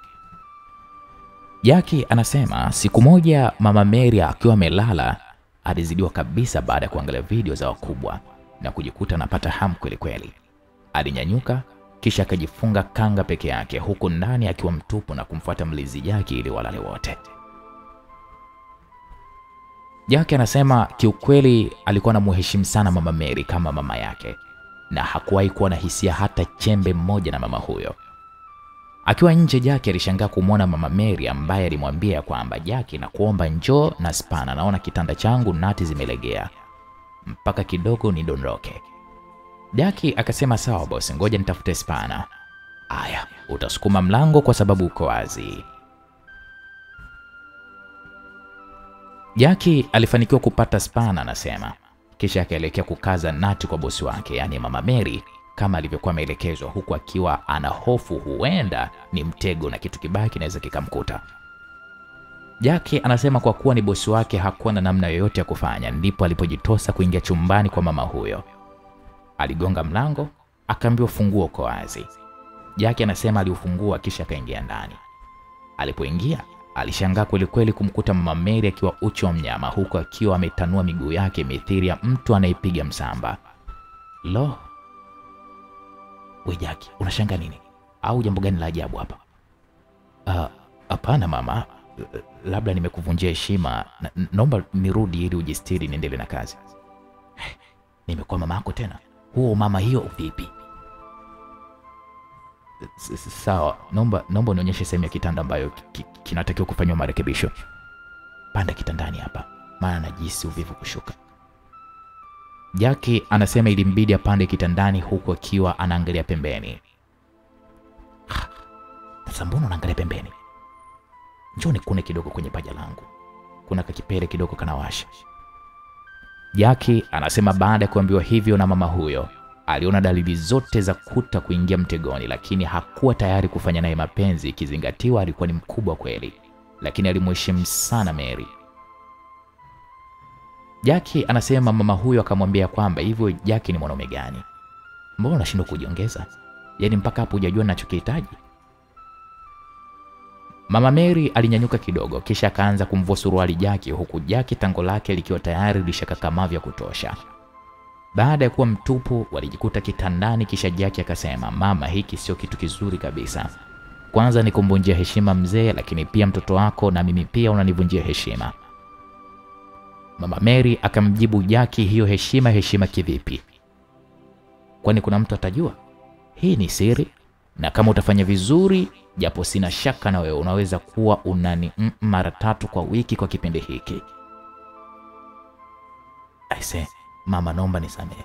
Siko tayari kwani moyo wangu unaniuma kweli kufanya jambo kama hilo. Acha kujishaua. Kama utaki iweje ukakubali kuvua nguo zote, alafu umeshanipandisha mzuka? Unanichezea akili, si ndio? Samani kama nimekuuze mama. Usiniite mama. Kama unataka kubaki kwenye nyumba, kuwa na amani, upaswa kupinga kile ninachokwambia. Huwezi kulipwa mshahara alafu unashindwa kumsikiliza bosi wako. Sawa bosi. Baada ya kauli hiyo, Jackie anasema mama Mary alikaa mkao wa kupokea tango huku Jackie naye akiwa tayari kwa mchezo. Kwa kuwa mama Mary alikuwa tayari, hakuhitaji hata kuandaliwa. Jackie, unapoteza muda, wala usisumbuke, mimi nakusikilizia wewe. Jackie anasema alishika tango lake kisha kazamisha kwenye kitumbua cha mama Mary kilichokuwa laini huku tango lake likawa linapita vizuri kabisa bila hata mkwaruzo mkubwa. Jackie anasema kutokana na ufundi alionao alimpatia show kweli kweli mpaka akamfanya mama huyo kupiga kelele ambazo hata Mary aliweza kuzisikia na kutaka kuja kuangalia kulikoni. Punguza kelele. Unaniua. Jackie alinogiwa sana mpaka akawa amepata utamu mkali kweli kweli. Wakiwa wanaendelea na show, Mary alitoka ndani na kuja kumwangalia mama yake nini kimemsibu. Na ndipo Mary alipogonga mlango. Akauliza, "Mama, umekuaje? Mama, nifungulie mlango." "Usimjibu, nyamaza," aliongea mama Mary huku akiwa na mshtuko mkubwa sana. Baada ya kusikia hivyo, Jackie anasema alichomoa tango lake kisha akajilaza uvunguni mwa kitanda ili mama Mary amfungulie Mary ajiridhishe. Mama Mary alijifunga kanga kisha akafungua mlango huku akiwa na hema kwa mbali. Ingia mwanangu. Mama, kulikoni? Nikahisi umevamiwa na majambazi. Ndoto tu nilikuwa ninaota. Unajua ndoto nyingine hisi mwanangu. Mama, na wewe unachekesha. Jackie anasema Mary aliona hakuna tatizo chumbani mwa mama yake, kisha akageuza mgongo na kutaka kuondoka. Akiwa ameshika kitasa cha mlango, ghafla alisikia mtu amekohoa kwa sauti kubwa sana. Mary alishtuka, kisha mkono ukaganda kwenye kitasa huku akibaki na mshangao. Mama, nini hicho? Amna kitu. Ni mimi tu, mate alikuwa amenikwa makoni kidogo. Mama, kweli hiyo ni sauti yako? Sasa kama utakataa basi itakuwa ni yako. Ina maana huamini ninachokwambia? Samani mama kama nimekukwaza, lakini ile sauti imetoka kama uvunguni vile. Amna, ni mimi tu. Unaweza kwenda kulala sasa. Kumbe unanipenda mwanangu eh? Jackie anasema alivyokuwa amejibanza kule uvunguni mwa kitanda, alizidiwa na kikohozi mara baada ya kukibana kwa muda mrefu, ndipo alipoamua kukohoa tena, huku mama Mary akibaki na mshangao. Mama, si nimekuambia kwamba kuna mtu humo ndani? Ngoja nikusaidie kumwangalia. We mtoto, we. Huyo mtu umemuona wapi? Mary baada ya kuambia vile alijawa na wasiwasi, huku akijua ya kwamba kuna mtu uvunguni mwa kitanda. Alinama uvunguni kisha akachungulia, lakini hakuona mtu kutokana na giza uvunguni. Ndipo alipoamua kuwasha tochi ya taa ya simu yake. Alipomulika mambo yote alikaa hadharani. Alimwona mwanaume aliyekuwa amegeuzia kichwa ukutani, huku mavazi yake yakifanana kabisa na Jackie. Mama, kuna mtu huyo hapa, njoo muangalie. Kumbe kuna mtu. Ni nani huyo? Oya wewe, ni nani? Toka kwa ndani, nitakupigia kelele muda sio mrefu. Mary, hebu mwache huyo mtu. Nenda kamuite Jackie atusaidie, maana anaweza kutuletea madhara. Lakini mama, ameingiaje huko ndani? Kamuite Jackie nimekwambia. Sasa unaniuliza mimi majibu yote nitayatoa wapi? Sawa mama, ngoja kamuite. Mary alifungua mlango huku akiwa anatetemeka, kisha akamfuata Jackie. Kitendo cha Mary kutoka ndani kilimpa nafasi Jackie kutoka haraka, kisha akapitia dirishani na kutoka nje. Mama Mary naye alipumua huku akiwa haamini kama ameweza kujiokoa na fedha hiyo. Jackie anaendelea kutusimulia, anasema Mary baada ya kufika nje, Mary alishangaa kutokumuona Jackie kwenye sehemu yake ya kawaida. Ndipo alipojaribu kuita Jackie. Na Jackie akaitikia akasema, "Ndio, nasemaje Mary?" Jackie anasema aliitikia huku akiwa pembezoni mwa ukuta mwa nyumba hiyo. Jackie, kuna mwanaume yupo uvunguni mwa kitanda cha mama, na kwa mbali amevaa mavazi kama yako. Oh, unaongea kweli? Ngoja twende haraka sana. Sema naogopa kwenda kwa mama mkwe wangu ujue. We twende, ndiye aliniagiza nije nikuite. Jackie anaendelea kutusimulia, anasema baada ya kuitwa na Mary alichukua rungu lake kisha akashikilia na kisu chake na kuelekea chumbani. Walipofika karibu na chumba, Mary alimuona mamake akiwa nje ya chumba karibu na mlango. Ilibidi amuulize, "Mama, mbona umetoka?" We mtoto, unitakie mema. Unataka nibaki niangamizwe? Jackie anasema yeye alitangulia mstari wa mbele kisha wote wakazama ndani.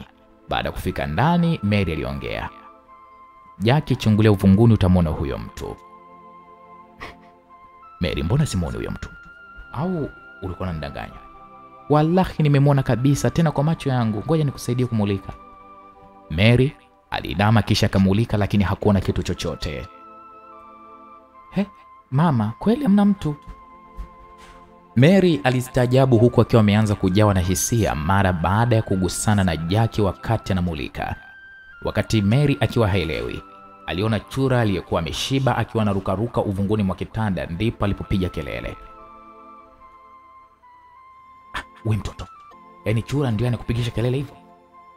Nina mashaka na mtu nayemsemea ulimwona. Jackie anasema alifungua mlango kisha akamsukuma nje chura huyo.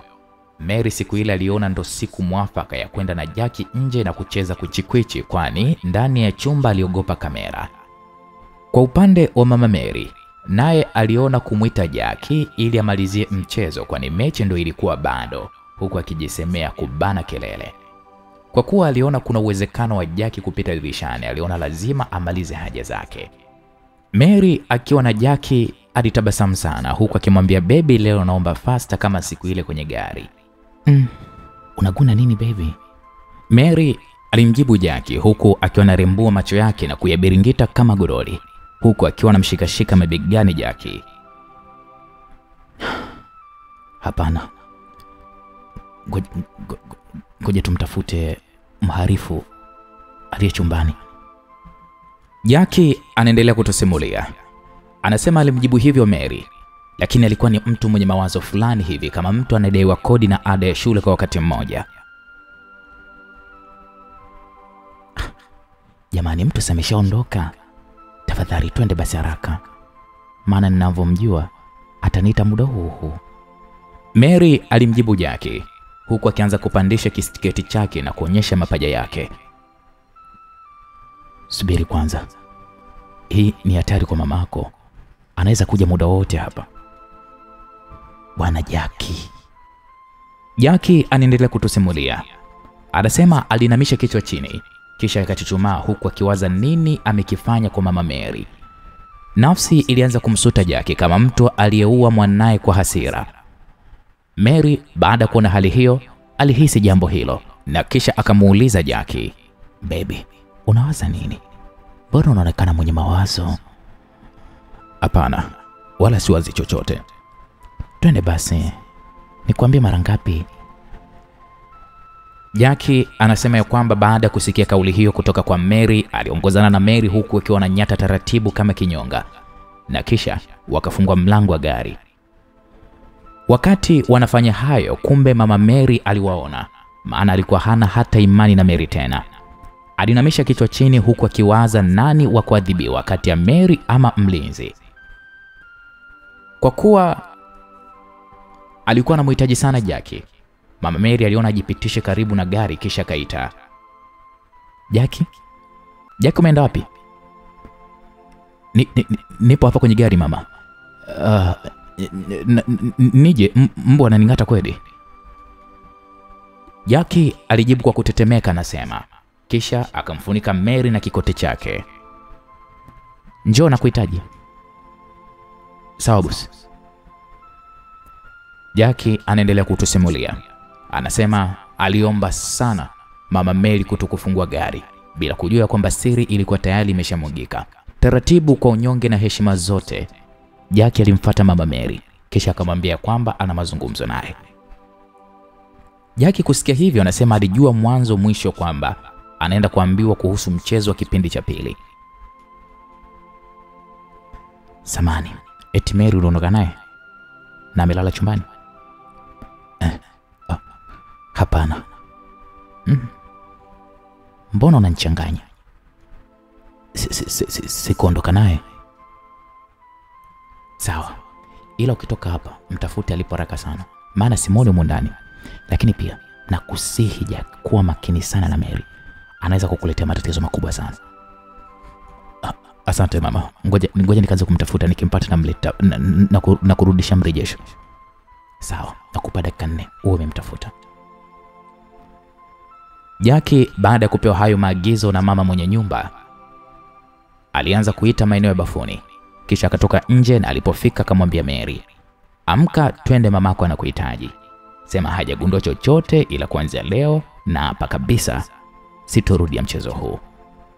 Sasa baby, nitaendaje hivi nilivyovaa? Wewe twende, nimepewa dakika 4 tu. Si usiku, wewe msomi, unashindwa kumpanga mtu akakuelewa.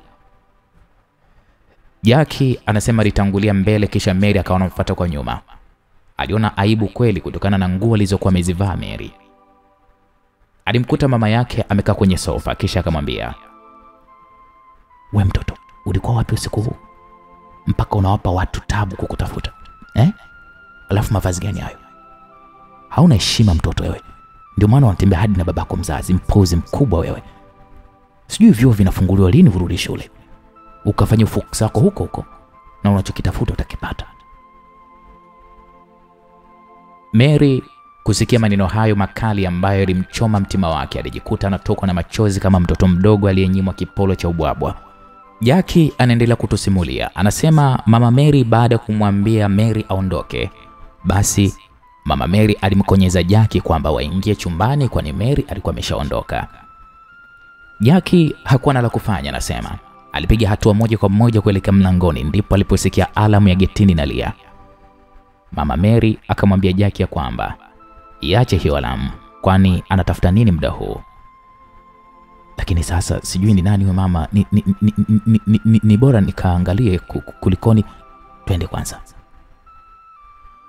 Mimi si ndo nimekwambia. Jack anaendelea kusema ya kwamba Mama Mary alitoa kauli hiyo huku alarm ikizidi kulia mlangoni mwa geti. Na Mama Mary alimng'ang'ania sana Jack. Alimwambia puuze ile sauti ili waingie kwenye mchezo. Baada ya alarm kulia sana bila mafanikio, waliamua kutumia honi ya gari huku Jack akibaki nje ya panda sijue nini cha kufanya. Jamani, mama naomba nikachungulie ni nani anayegonga honi. Huenda ni bosi, sasa nitamwambia nini? Jack alijaribu kujitetea kumwambia Mama Mary huku macho yakimtoka kama bundi alifukuzwa mtini, huku akiwa anajiandaa kutoa sauti. Bosi? Bosi upi muda huu? Anatokea wapi? Kwanza hata nguvu za kunigusa hana. Mama Mary aliongea kauli hiyo huku akiwa anatingisha uno lake lililokuwa linatetema kama uno la reisi. Jack anaendelea kutusimulia, anasema akiwa bado yupo chumbani na Mama Mary, mlango wa kuingia ndani honi ilipigwa sana mpaka ikawa kama kengele ya kanisani ipigwayo kuwakumbusha waumini kwenda kusali. Jack anasema alizidi kuganda mlangoni huku akiwa ameng'ata meno yake. Kelele zile zilimfanya mpaka Mary ashangae. Aliamka Mary akaufungua mlango. Vile anaangaza macho yake alishtuka kumwona mamake akiwa na Jack tena mlangoni. Wewe Jack, ina maana masikio yake yameziba mpaka usikie watu wanapiga kelele nje? Aliongea Mary huku akiwa anachungulia nguo aliyokuwa ameivaa mama yake. Mama aliniita mara moja, alikuwa na maongezi kidogo. Jack anasema alimjibu hivyo Mary, kisha Mama Mary akazama chumbani. Mary alishangazwa sana na hali ile ya nguo aliyokuwa ameivaa mama yake, huku Jack kwa nini hafungui mlango.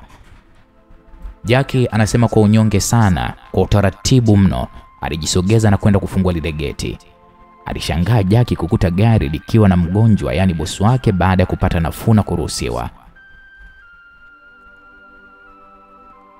We mlinzi, wewe na gari mpuzi wewe. Yaani unatukarisha nje nusu saa kwenye nyumba ambayo nimejenga mimi. Jack anasema ya kwamba siku hiyo Baba Mary aliongea sana, kisha gari likaingizwa ndani.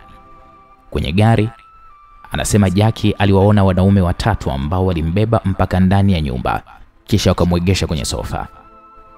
Mama Mary baada ya kusikia kelele za watu aliamka, kisha kaja kuchungulia, na ndipo aliposhangaa kumwona Baba Mary akiwa na ndugu zake wawili. Shemeji, karibu sana, alitamka mmoja wa ndugu wa Baba Mary huku akionyesha tabasamu la huzuni.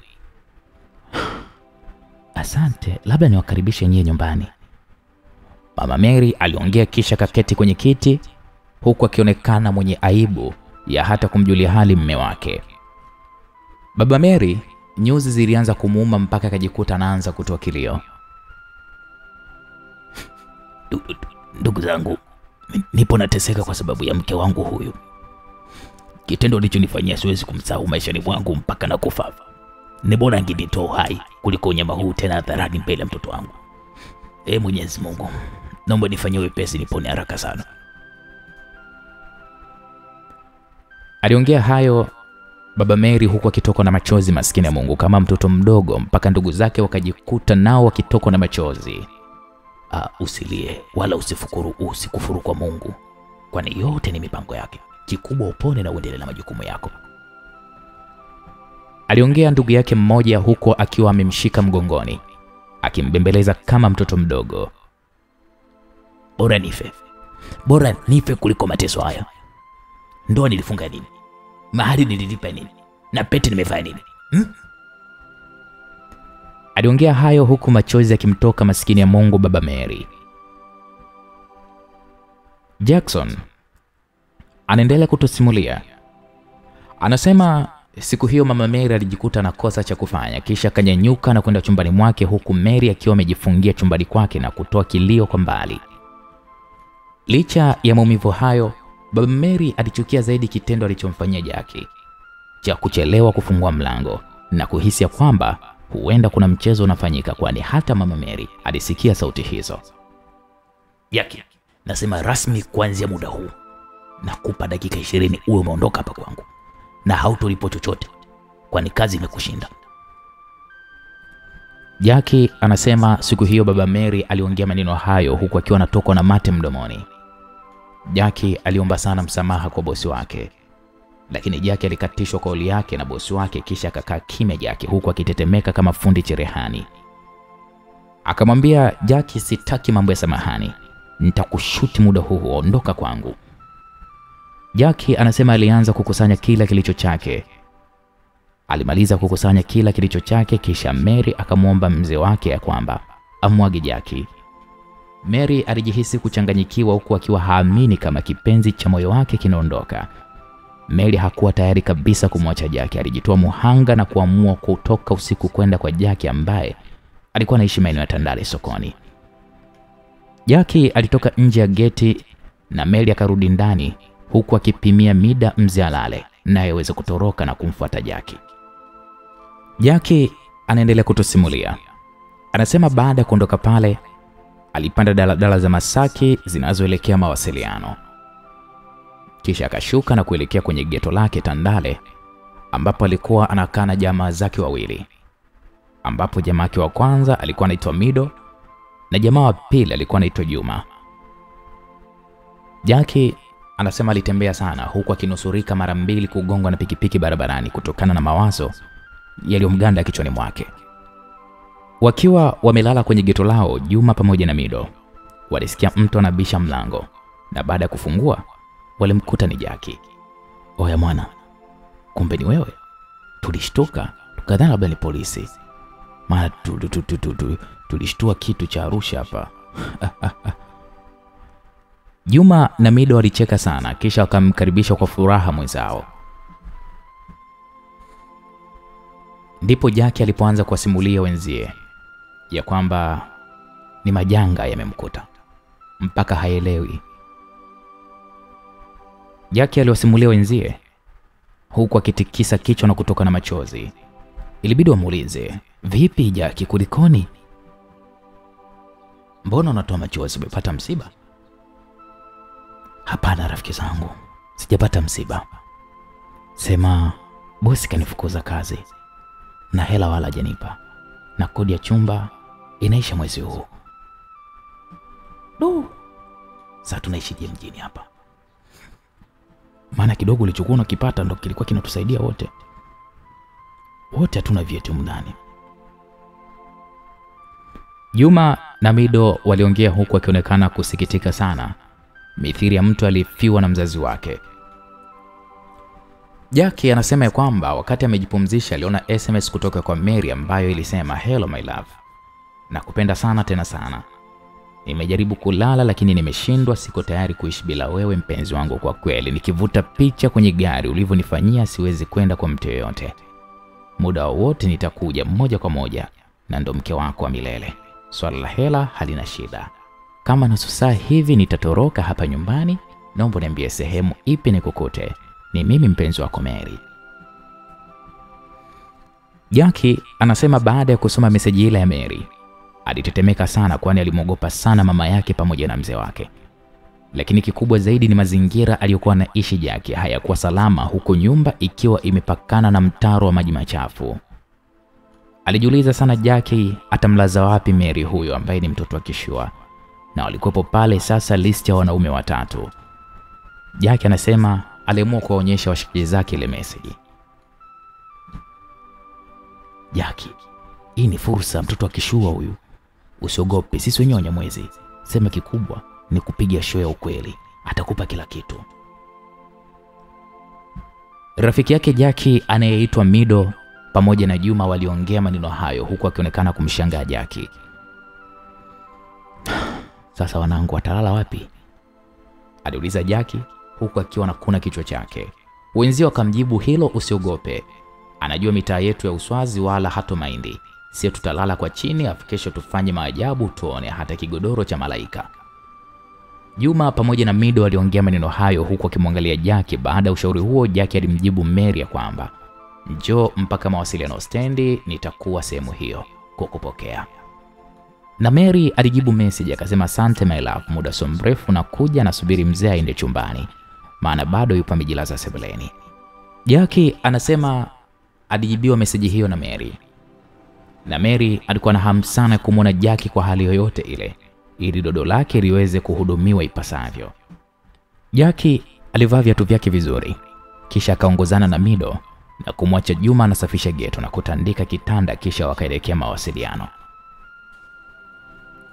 Jack anasema walifika kisha wakakaa stand na kumsubiri Mary. Lakini Jack alikuwa anatetemeka kweli kweli kama mwizi alikamatwa kiba ukweni. Nyumbani kwa kina Mary mambo yalikuwa yanaendelea kuwa mambo, huku baba Mary akilaani kitendo alichofanyiwa na kuapa lazima atalipiza tu. Baba, mbona uende kulala hapa sebuleni, kuna mbu baba? Mary alimwambia mzee wake huku akiomba sana aweze kutoka sebuleni. Kanisafishe chumba cha wageni, ndio nitakuwa nalala huko. Huyu shetani anaweza kunimalizia huko nikienda kulala naye. Baba Mary aliongea maneno hayo huku akiwa anatokwa na machozi, maskini ya Mungu. Haraka haraka Mary alisafisha chumba na kukitandika vizuri. Kisha akampa taarifa mzee wake ya kwamba chumba kiko tayari. Baba Mary alijiongoza taratibu huku akionekana mwenye maumivu makali sana. Kisha akaingia chumbani. Baada ya kuona hivyo, Mary hakutaka kupoteza muda hata kidogo. Ndipo alipochukua begi lake dogo kisha akarequest usafiri ili umpeleke mpaka mawasiliano, maana alihofia kelele za gari zinaweza kuleta kasheshe. Mary alifungua geti taratibu kisha akafanikiwa kutoka nje na muda mfupi gari likafika kumpeleka mawasiliano. Hello baby, nipo kwenye gari, kama dakika 15 nitakuwa hapo maana hakuna foleni. Mary alituma meseji hiyo kwa Jack ambaye muda huo alikuwa yupo na Mido maeneo ya mawasiliano stendi. Jack anasema alimjibu Mary karibu sana utanikuta. Lakini Jack anasema alijibu meseji hiyo huku akihema kweli kweli kwa uoga. Hasa wapi atampitisha maana chumba chake mbavu za mbwa. Badala ya muda kama dakika 10 hivi Mary aliwasili stendi ya mawasiliano. Kisha Jack aliamua kumfuata Mary. Walikumbatiana kama kumbikumbi mpaka watu wakawa wanawashangaa. Mtoto mkali kama huyo alishikwa na wavuta cha Arusha watandale. Hata Mido hakuamini macho yake kwa uzuri wa Mary mpaka akajikuta anachafua nguo yake ya ndani. Mary alimuuliza Jack nyumbani ni wapi? Twende na usingizi. Jack ilibidi amjibu Mary ya kwamba nyumbani ni mbele hapo kidogo, ila ngoja tuchukue bajaji. Jack anaongea hivyo lakini alikuwa anatetemeka sana. Bajaji ilifika kisha wakapanda kuelekea sasa maeneo ya ghetto. Baada ya kushuka walianza kutembea kwa miguu vichochoroni huku akipita kwenye maji machafu yenye harufu ya rangi nyeusi. Baby, mbona tunapita kwenye maji machafu? Mary alimuuliza Jack. Na Mary alionekana kukereka kweli na harufu ile ya maji machafu. Jack ilibidi ambebe Mary mgongoni kisha akamshusha mbele ya mtaro wa maji machafu na kumwambia kuwa karibu nyumbani, tumefika. Kwani unakaa sehemu hatarishi namna hii? Mary aliongea kisha Jack akamshika mkono na kumuingiza ndani. Baada ya kufika ndani, Mary alitoa sauti ya mshangao. Lo! Mbona unashangaa bebe? Usijali, nami ipo siku maisha yangu yatanyoka. Jack ilibidi amwambie Mary hivyo huku akiwa amemshika bega.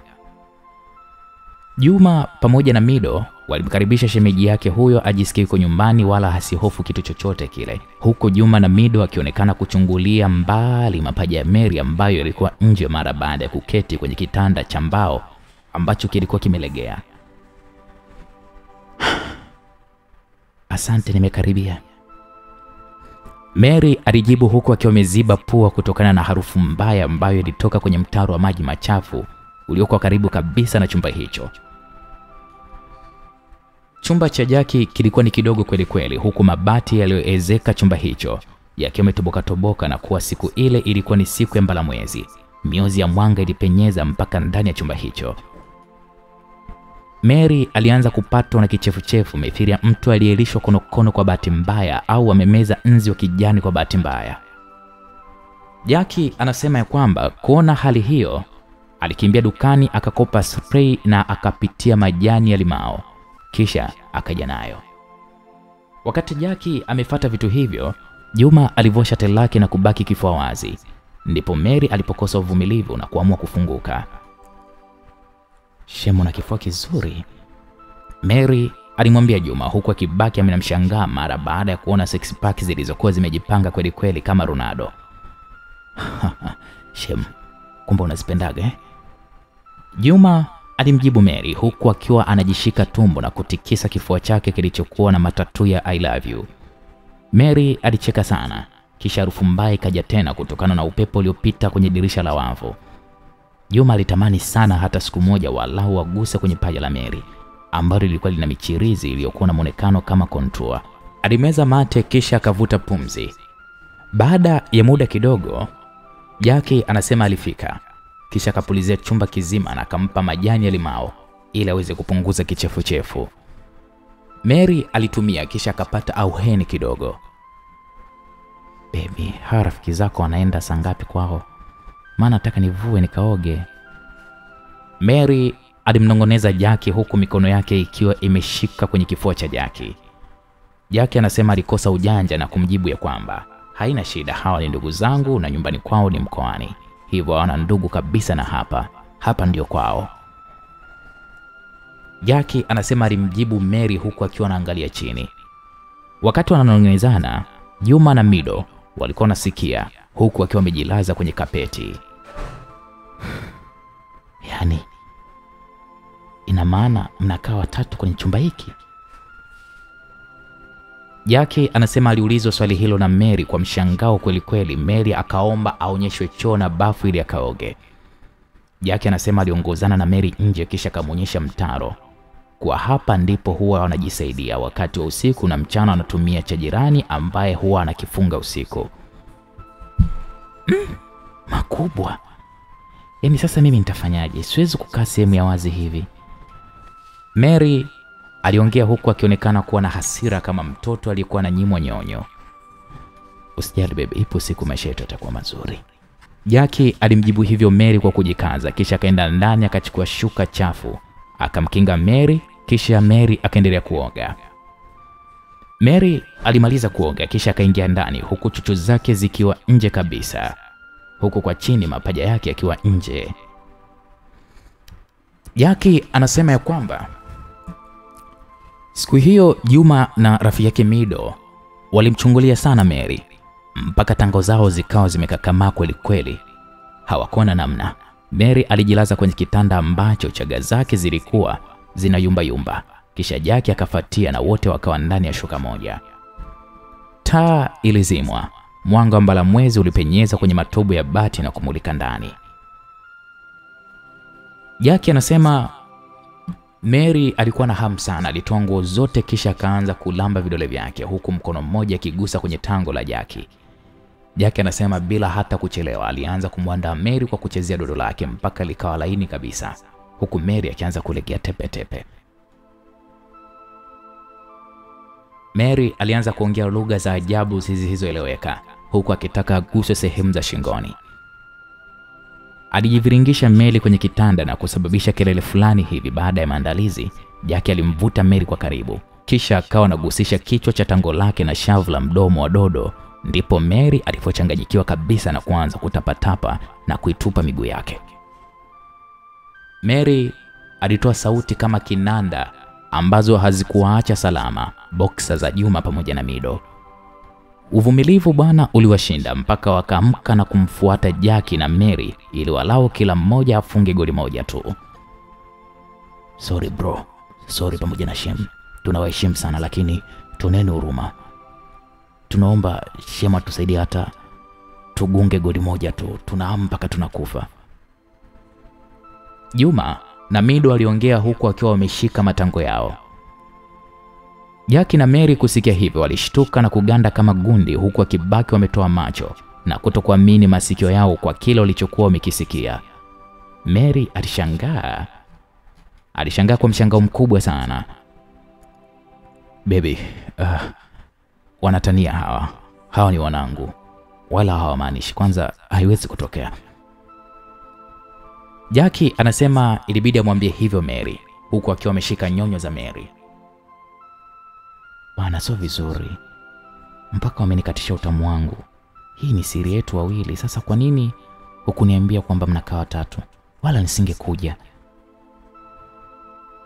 Aliongea Mary huku akiwa amekasirika na kutoa mkono wa Jack kwenye nyonyo zake kwa nguvu sana.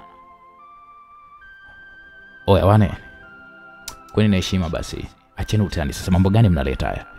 Nyinyi watu wazima bwana, tuheshimiane mjue. Jack anasema ilibidi awe mkali kidogo kumwambia Mido pamoja na Juma.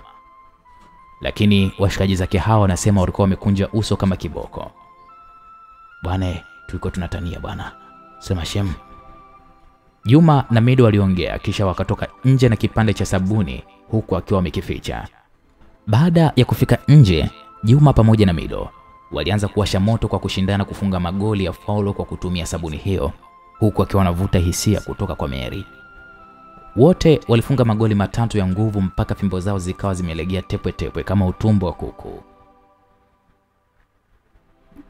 Sema mwanangu, kama ningepata dakika moja tu ningefanya maajabu. Afu bro anazingua kinyama. Anatubania kwa nini?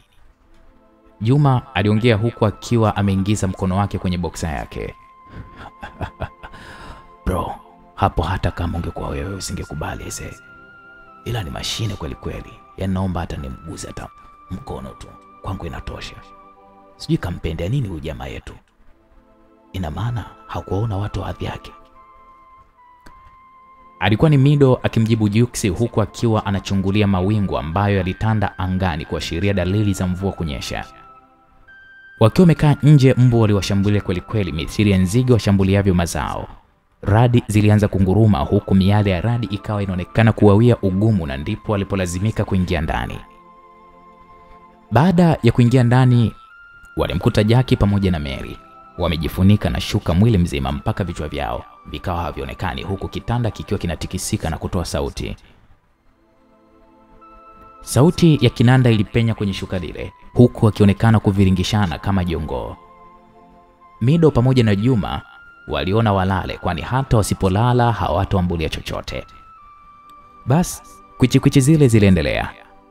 Jack anasema alifanikiwa kufunga goli la pili, na ndipo alipoamka na kujifuta na taulo kisha akapumzika. Baby, tulale, alafu taniamsha saa 11 tuendelee, aliongea Mary kumwambia Jack. Jack anasema yeye alibaki kutabasamu tu kama mfungwa aliyepata msamaha wa kifungo. Alimjibu Mary ya kwamba sawa, ila saa 11 ni mbali, hata saa 10 basi. Mary alicheka akamwambia, kwani wewe huchoki? Mary alimwambia Jack huku akiwa amelaza kichwa chake kwenye kifua cha Jack mithili ya nyani akumbatiavyo mwanae.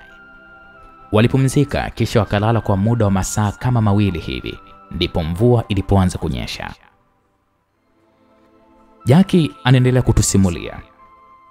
Anasema kipindi wapo kwenye hilo ghetto, Mary akiwa amelala alishangaa kuona maji yanamtiririkia, ndipo Jack sasa ilipobidi amke. Akatoa mashuka kwenye kitanda huku Mary akibaki amesimama ukutani ambapo palikuwa hapavuji. Hali ilibadilika mpaka Mary akahisi yupo gerezani, huku akiomba kupambazuke akatoe hela benki wanunue nyumba mpya.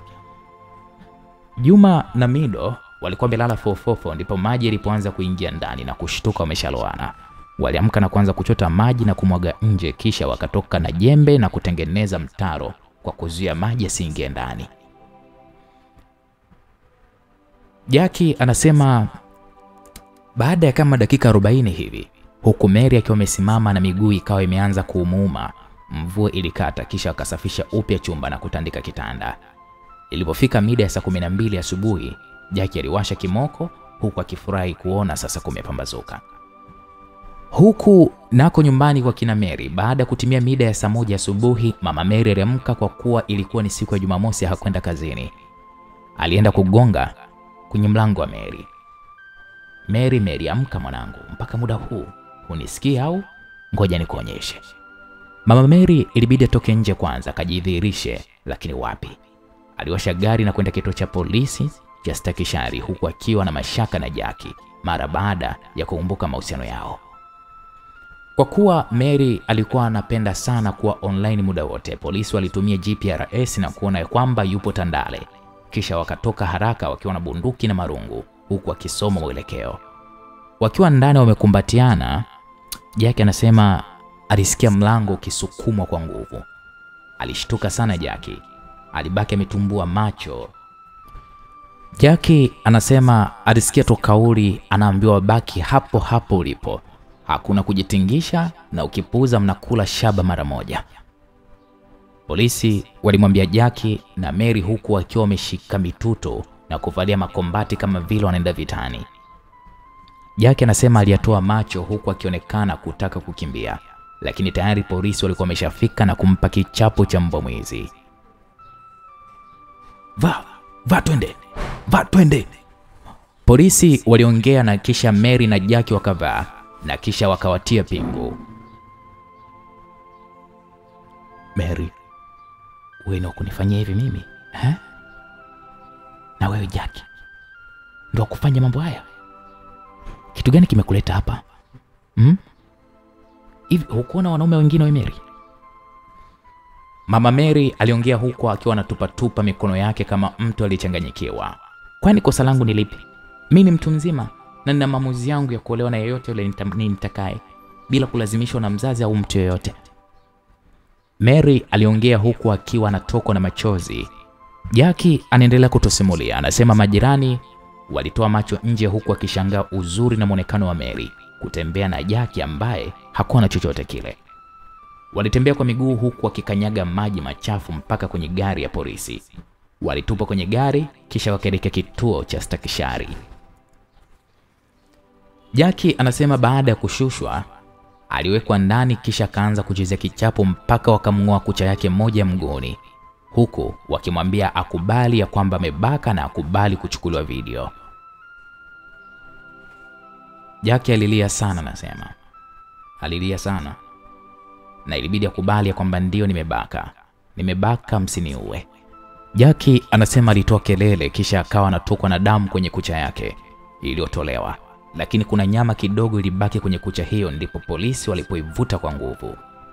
Jack anasema alipiga kelele sana, alilia sana, alitoa kilio huku akiwa hana matumaini yoyote ya kuwa hai. Polisi walimwagia chumvi kwenye kidole chake hicho kisha wakamlazimisha avae kiatu na kidonda chake kiko hivyo hivyo. Mwacheni kwanza achukuliwe maelezo. Huyu kesi yake haina dhamana. Polisi mmoja aliongea kisha wakamtoa Jack kwa mateke mpaka kwenye meza ya upelelezi kwa kuchukuliwa maelezo. Mary baada ya kumwona Jack anatoka na damu kwenye kidole chake huku akilia kama mtoto, alijikuta na mwaga machozi ya damu huku naye akiwa ametiwa pingu. Mama Mary taaluma yake na kazi yake ni mwanasheria na alikuwa anajulikana hapo polisi, hivyo Jack yupo kwenye harakati za kunyia debe. Jack anaendelea kutusimulia. Anasema polisi walianza kuandika maelezo huku Jack akikiri kwamba amebaka kutokana na maelezo hayo.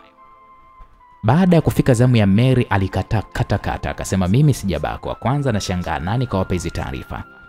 Kama mnamshikilia Jack ya kwamba kanibaka basi tupelekeni mahakamani. Mimi ni mtu mzima na sheria inaniruhusu kuolewa kwa maamuzi yangu mara baada ya kufikisha miaka 18. Sasa mama, unataka wewe uje unioe?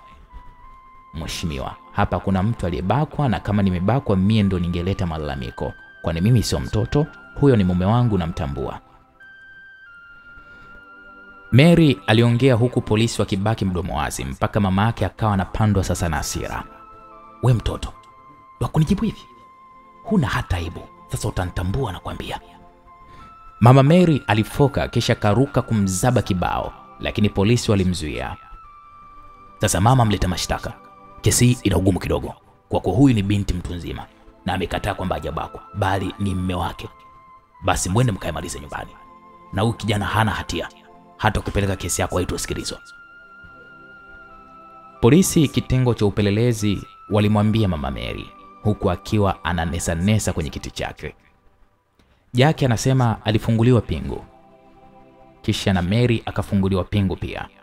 Kwa kuwa Jack alikuwa na maumivu makali, Mary alimkodishia bajaji kisha wakaenda wote Mpaja, Kairuki Hospital. Mama Mary baada ya kutoka hapo alikasirika kweli kweli, kisha akaenda benki na kufungia akaunti ya Mary, kwani ilikuwa imesajiliwa kama akaunti ya mtoto. Alitoa dokumenti zote na akaunti ikafungwa. Baada ya kufika hospitalini, dereva bajaji aliwashusha, kisha Mary akachukua kadi ya ATM ili kutoa pesa ya matibabu na kumlipia dereva, huku baadaye kupanga kwenye apartment. Baada ya kuingiza kadi, kilichotokea, your service has been closed, please visit to our headquarters for more info. Yani hakuna huduma imezuiliwa. Oh, Mary alishika kichwa kuonekana kuchoka kweli kweli. Vipi dada, nimekusubiri? Maana kuna wateja wamenipigia simu, nataka niende makumbusho nipatie langu. Dereva bajaji aliongea huku akiwa anakuna kichwa chake mithili ya mtu mwenye chawa kichwani.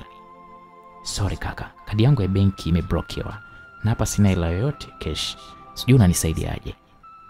Mary aliongea huku akiwa anatetemeka, huku akirembua macho yake mithili ya kinyonga. Unasemaje? Sifanywa ujinga. Naomba hela yangu dada. Kama una nipe simu yako au nakuvua viatu vyako sasa hivi. Tunakaa kwenye jua ili tupate hela familia, alafu unaletea upuuzi wewe. Dereva huyo aliongea huku akiwa anamsonya Mary. Jackie anasema kutokana na maumivu yake alishika tama, huku akiwa hajui nini hatima yake pamoja na Mary mara baada ya dereva boda kuwasha moto mithili ya mbogo aliyejeruhiwa. Watu walikusanyika na miongoni mwao walikuwamo bodaboda ambao walisema, danga wa mjini huyu, benki anadai imefungia, hata 100 hana huyo. Usimone alivyo akakutisha, aache viatu la sivyo acheze kichapo. Madereva bodaboda walipaza sauti huku wakiwa wanarukaruka kwa furaha, utafikiri wameshinda biko. Mary maskini ya Mungu alijikuta katika wakati mgumu sana, hata alichotaka kukifanya walimnyamazisha. Alivuta pumzi, kisha boda mmoja alimshika Mary ili aanze kumvua viatu. Wakati amemshika mguu, Jack anasema alitoa machozi kwa kuona kila alichofanywa mpenzi wake, kisa 1500 tu. Kwa hali isiyotarajiwa, kijana mmoja muuza mayai aliguswa sana na hali hiyo ya Mary, kwani aliwahi kumuona sehemu za Masaki. Jamani ndugu zangu, huyu ni mtoto wa bosi mkubwa sana hapa mjini. Alosema ni kweli. Kijana yule muuza mayai aliongea huku akiwa anashika mfuko wake. Wewe dogo, acha ujinga bwana. Tutakutia makofi muda huu. Dereva boda waliongea kauli hizo kwa sauti huku akiwa wamekusanyika. Kijana yule muuza mayai alikuwa na shilingi 9800. Alichukua akampatia Mary na akabaki na shilingi 800 tu kama nauli. Dadangu, pole alikukuta. Usijali, ni sehemu ya maisha. Chukua kiasi hiki nilicho nacho, maana biashara leo ijaenda vizuri. Kijana yule muuza mayai aliongea huku machozi yakimlenga-lenga. Mary ilibidi apokee ile hela, tena kwa mshangao mkubwa sana, huku akiwa haamini kwa nini kijana huyo ameamua kujitolea kiasi hicho. Asante sana na Mungu akubariki kazi ya mikono yako. Tuombeane uhai, naamini ipo siku nitalipa fadhila kwako. Mary aliongea hayo kisha akampigia magoti kijana huyo na kujikuta anatokwa na machozi. Mary alichukua shilingi 5000 akamlipa dereva bajaji, huku watu waliokuwa wamemzunguka wakabaki na ukimya mkubwa, huku akiwa hawaelewi. Kwa kuwa alibakiwa na shilingi 4000, alimnunulia Jackie matunda shilingi 2000 kisha akamwambia, "Baby, nilichofanyiwa na kijana yule muuza mayai ni kitu kikubwa mno na sikutegemea kabisa. Leo nimepata funzo, sasa nenda ukae kwenye benchi hilo, alafu naondoka kwenda kwa baba nyumbani. Akanipe hela, lakini pia ninajua mama ndiye kafunga akaunti yangu." Mary aliongea maneno hayo huku akiwa amemshika bega Jackie. Jackie ilibidi aitikie tu, "Sawa, safari njema, ila nakuomba urudi, usiende huko kashindwa kuja, hali yangu unaiona." My love, hauna haja ya kunieleza. Naelewa hali yako, tena kuliko hata unavyoelewa. Mary alimwambia Jackie maneno hayo kisha akaanza kuondoka kupanda daladala kuelekea nyumbani. Bye. Mary alimpungia Jackie mkono kisha akapanda daladala. Akiwa kwenye gari, Mary alianza kujawa na uoga wa nini atamwambia baba yake, lakini pia mama yake akimkuta nyumbani itakuwaje. Mary alipiga moyo konde, kikubwa ikiwa ni kumsaidia Jack apone, lakini pia kupata sehemu nzuri ya kulala. Huko nyumbani ilipotimia majira ya saa 4, baba Mary alishangaa kuona ukimya umetawala, sio kawaida. Kidonda chake kwa mbali kilianza kukauka, japo kuna mshipa ambao ulikuwa unaleta majimaji na kukifanya kisikauke vizuri. Alijikongoja baba Mary na kuanza kumuita mwanae, Mary, lete chai mwanangu. Baba Mary aliita huku akiwa anaangaza kumtazama Mary, lakini Mary hakumuona. Kwa kuwa alishaogopa kwenda kwenye chumba chake, aligonga na fimbo yake, lakini wapi. Ndipo alipojitoa muhanga, kwani mke wake hakuwepo.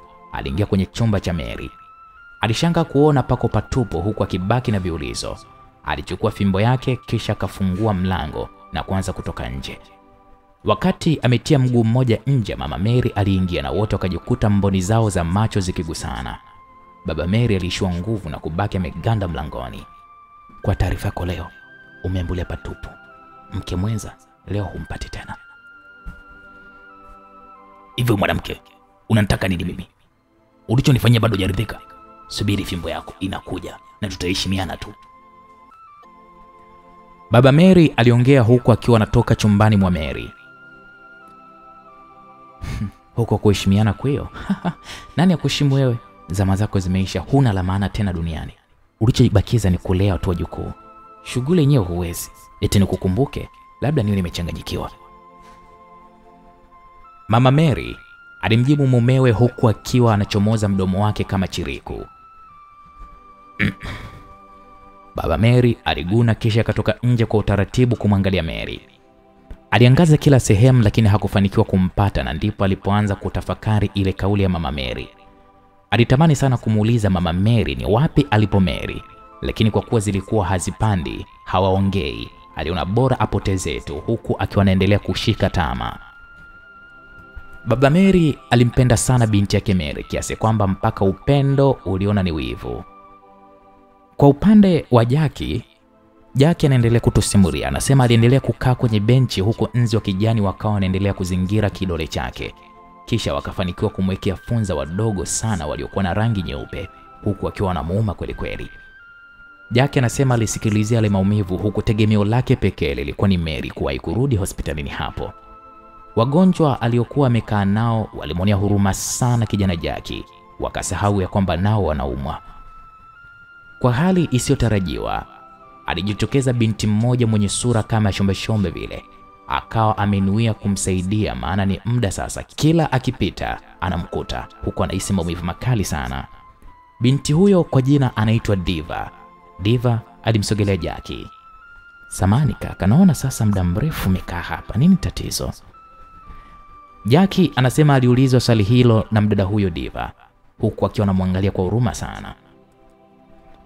Dadangu, nipo hapa, kidole kinaniuma sana na sijapata huduma yoyote ile kutokana na ukosefu wa fedha za matibabu na sina bima. Oh, pole. Diva alishangaa sana mara baada ya kuona kidole hicho, kisha akashika kichwa kwa uchungu mkubwa sana. Naomba tuende kwa daktari, gharama zote nitalipia. Diva aliongea. Jack anasema alibaki na mshangao mkubwa sana, kwa nini mtu asemjua anamfanyia mambo hayo. Polepole walitembea mpaka kwa daktari, kisha wakalipa hela ya kumwona daktari huyo. Baada ya muda alipelekwa kwenye wodi na kusafishwa kidole chake, kisha akafungwa bandeji. Jack anasema taratibu alitoka na kukaa nje kidogo, kisha bidada yule Diva akamuita na kumpakiza kwenye gari mpaka kwenye mgahawa uliokuwa jirani kwa ajili ya chakula. Jack anasema kwa mbali alijikuta moyo wake unaanza kudata kwa Diva ambaye alijawa na uzuri wa kipekee sana, huku anaishi kwenye nyumba yake kifahari. Walibadilishana namba mpaka Jack akajikuta hata kidole chake kimeacha kuuma kwa muda. Odi. Sauti ya Mary ilisikika ikigonga hodi, kisha akafungua mlango na kuingia ndani. Bahati nzuri Mary hakumkuta mama yake na kuona hii ni nafasi ya kipekee ya kuponea. Karibu mwanangu, ulikuwa wapi? Mbona nimekutafuta sijakupata? Baba, nilienda benki na mama amefungia akaunti yangu, ndio maana sijaonekana. Hilo tu? Ndiyo baba, ni hilo tu, labda lingine likitokea baadaye. Mary aliongea huku akiomba sana mamake asijitokeze. Baba Mary, kwa kuwa alikuwa anafanya kazi benki ya Tanzania, alimpigia meneja na dakika hiyo hiyo ikawa imefunguliwa. "Tayari mwanangu, akaunti yako imefunguliwa." "Asante baba, ngoja nikajaribishe, maana nilikuwa na shida kweli." "Aya, hakikisha unarudi mapema nyumbani." Baba Mary aliongea kisha akaendelea kuangalia TV. Mary alitoa ndinga yake haraka sana kisha akaenda benki akatoa milioni 50 kisha akamfuata Jack hospitali. Alipaki gari yake mpaka bodaboda waliokuwa wamemzomea walishikwa na haibu, huku wengine wakibaki midomo wazi. Mary baada ya kufika pale hospitalini alishangaa kutokumkuta Jack, ndipo alipoambiwa kwamba ameenda na mwanamke kwenye mgahawa. Mary aliwasha gari lake na kuelekea kwenye mgahawa huo. Baada ya kufika, Mary alimwona Jack kwa mbali anakumbatiana na mrembo ambaye hakumjua. Haraka haraka alifunga mlango wa gari kwa hasira akamfuata Jack. Jack akiwa ameanza kunogewa na diva, ghafla alimwona Mary, alishtuka na kutulia tuli kisha akatumbua macho. Endelea ulichokuwa unakifanya, endelea." Mary aliongea kwa upole kumwambia Jack. Jack akiwa amekumbatiana na diva alibaki miduaa mithiri ya mwanaume aliyekuwa amekamatwa na mkewe akiiba chakula cha watoto wa shule. "Karibu, wala usijisikie vibaya." Alikuwa ananipangusa vumbi mgongoni. Jack anasema alijitetea hivyo kwa Mary, huku Mary akiwa ametoa macho mithiri ya bundi, huku diva akijishikiza simu yake na kujipiga selfie. Kama ni nyota kweli, Jack nyota hiyo alikuwa nayo, mpaka ikawa nashangaza kwa nini anapendwa na watoto wa kishua. Jack alijaliwa uhandsome, japo hakuwa na hela kama mimi. Uncle Jay ni handsome, lakini mimi bwana hela ninayo. Pia Jack alibarikiwa kifua ambacho kilipata mazoezi kweli kweli. Hapa kwenye kifua tutasamiana kidogo, maana mazoezi mimi mwenyewe mvivu, lakini kifua nilicho nacho auwe kitakuridhisha tu. "Hivi unaniona mimi mjinga, si ndio? Hapa vumbi limetoka wapi? Sasa naomba uniambie ukweli, sitaki tufike mbali." Mary aliongea huku akiwa analengwa na machozi, maskini ya Mungu, mithiri ya kijana aliyeliwa hela yake ya mtaji kwenye betting. "We dada, mbona unapiga kelele hivyo? Unajua nimemsaidiaje mpaka yuko hivi? Sasa kwa taarifa yako, ndio nimemlipia hela yote matibabu pamoja na chakula." Diva alimwambia Mary huku akiwa anamwangalia kwenye mboni za macho yake. "Unasemaje? Tena nyamaza, nasema nyamaza." Jack anaendelea kutusimulia. Anasema Mary alimsogelea diva huku akionyesha kama anataka kumzaba kibao. "Niguse uone, niguse kama unajiamini." Diva alimwambia Mary kwa hasira, kisha wahudumu wakaja na kuwaomba wawe watulivu. Watu waliokuwa kwenye mgawa ule walishangaa sana na kuona kijana anayetaka kugombaniwa hana chochote cha maana. Walijikuta wanacheka wenyewe, lakini ndo hivyo, damu yake Jack ilikuwa inawaka kisawasawa. Jack anaendelea kutusimulia. Anasema alibaki mkimya huku akiwa hajui nini afanye kwa wakati huo, kwani aliona tayari moto umeshawaka kweli kweli. Na huko nyumbani muda so mrefu mama Mary alirejea tena na kushangaza hakuikuta gari ya Mary, lakini hakuuliza kwani zilikuwa hazipandi na mumewe. Alipika chai lakini mama Mary wala hakuweka share mumewe. Ndipo mzee alipojikongoja na maumivu yake kisha akajipikia chai huku akiwaza kwa nini Mary kachelewa kurudi. Kitendo hicho kilimkasirisha sana baba Mary mpaka akaamua kufanya maamuzi magumu. Katika ofisi yake alikuwa na secretary aliyekuwa anajulikana kwa jina la Mage. Margaret alikuwa kwenye uhusiano wa kimapenzi na baba Mary, huku kila siku akimtaka muoe na kuwa mke wa pili, lakini hakuweza kukubali. Sasa siku hiyo alimpandia hewani na kumwambia, "Hello Mage, ndoto yako ya kuolewa na mimi sasa leo imetimia. Njoo muda huu vyovyote vile ulivyo wewe njoo, tena usichelewe." Baba Mary aliongea huku akiwa anaonekana mwenye wasiwasi sana. "Acha kuntania bwana. Afso vizuri. Yaani kila siku nakuomba hata nikae mwezi tu lakini unaishia kunikatalia. Sema basi kama ni kweli muda huu unapanda gari na kuja. Nguo si utaninunulia mpya mpenzi wangu?" Margaret aliongea huku akiwa anarukaruka, kwani alijua moja kwa moja kwamba atapata maisha mazuri. Kwa nini kudanganya? Njoo haraka. Kila kitu utakikuta nyumbani, ambacho utakosa utanunua. Hela ipo na utafanya utakavyo, lakini zawadi ya kwanza nitakupa gari la kifahari. Baba Mary aliongea huku akiwa anacheka na kutabasamu mithili ya mwanafunzi kiraza aliyefaulu. Mithili ya mwanafunzi kiraza aliyefaulu mtihani wa taifa. Wow, nakuja muda huu yani. Kama dakika 20 akamwambia atakuwa ameshafika. Mage alikata simu kisha akavaa nguo yake nzuri akapendeza kweli kweli mithili ya bibi harusi, kisha akakodi taksi mpeleke Masaki. Safari ya kuelekea Masaki ilianza huku Mage akiwa na furaha kweli kweli. Wakati baba Mary anaongea hayo yote, kumbe mama Mary alikuwa anamsikiliza mwanzo mwisho. Alitoka chumbani amefura kweli kweli, kisha akajipitisha mbele ya baba Mary na kusema, ngoja huyo chura afike utajua kwa nini konokono hana manyoya. Mama Mary aliondoka kisha kaenda kukaa karibu na geti. Jackie anaendelea kutusimulia. Anasema kwa upande wake yeye na Mary, Diva alipoona makelele yamezidi aliamua kumtega Jackie kwa kumtamanisha kumnunulia gari ili aweze kwenda naye. Sorry Mr. Jack, naona unapata maumivu kweli. Sasa naomba twende nikakununulie gari hapo kwenye yadi ya makumbusho ili uweze kutembelea. Diva aliongea huku akiwa ananyanyuka taratibu.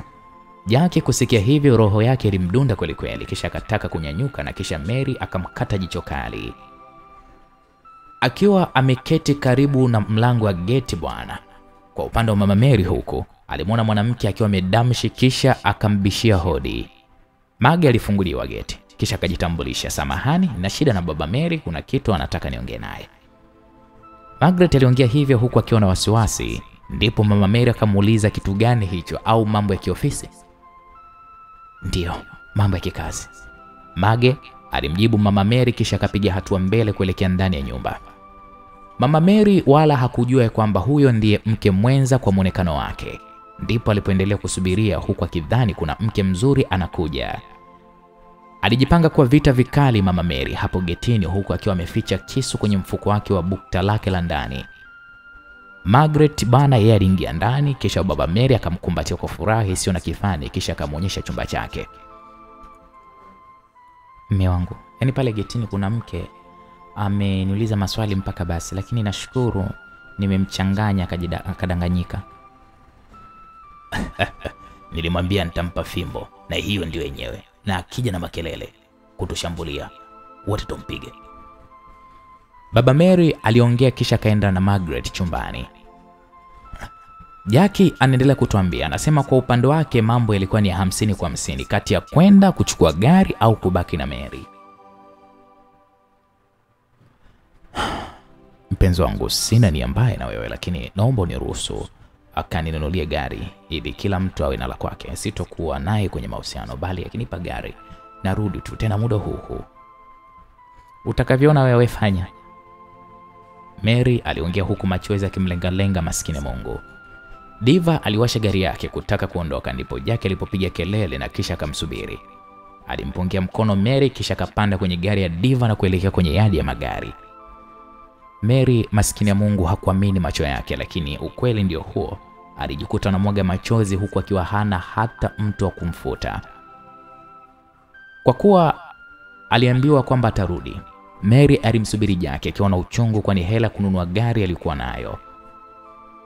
Walipofika katikati ya safari, Jackson anatusimulia, anasema Diva akamwambia kwamba sorry baby, ngoja kwanza nikupeleke nyumbani kwangu kapaone.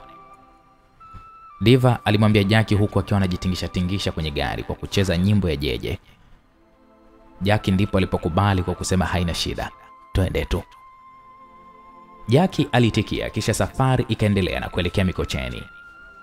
Baada ya kama dakika 15 hivi, Jackson anasema Diva alichukua remote yake kisha akaibinya na geti likafunguka lenyewe, huku Jackie akiwa anashangaa na kuuliza, hii nyumba ni yako au ni ofisi ya serikali?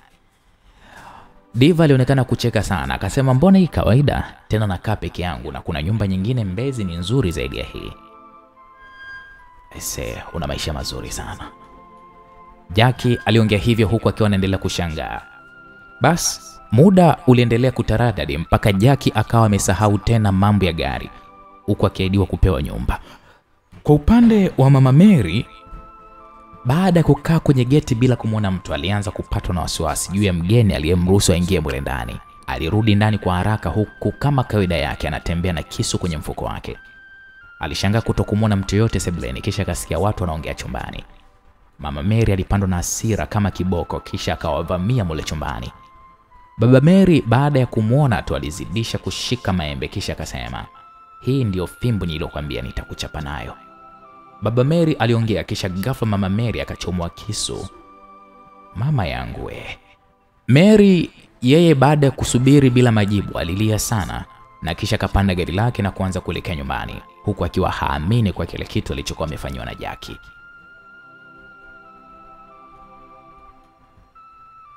Bas mama Mary yeye alitoa kisu chake, kisha akamnyoshia Margaret, lakini alikaa sawa na kukikwepa kisu hicho ambacho kilisha kuchoma kwenye godoro.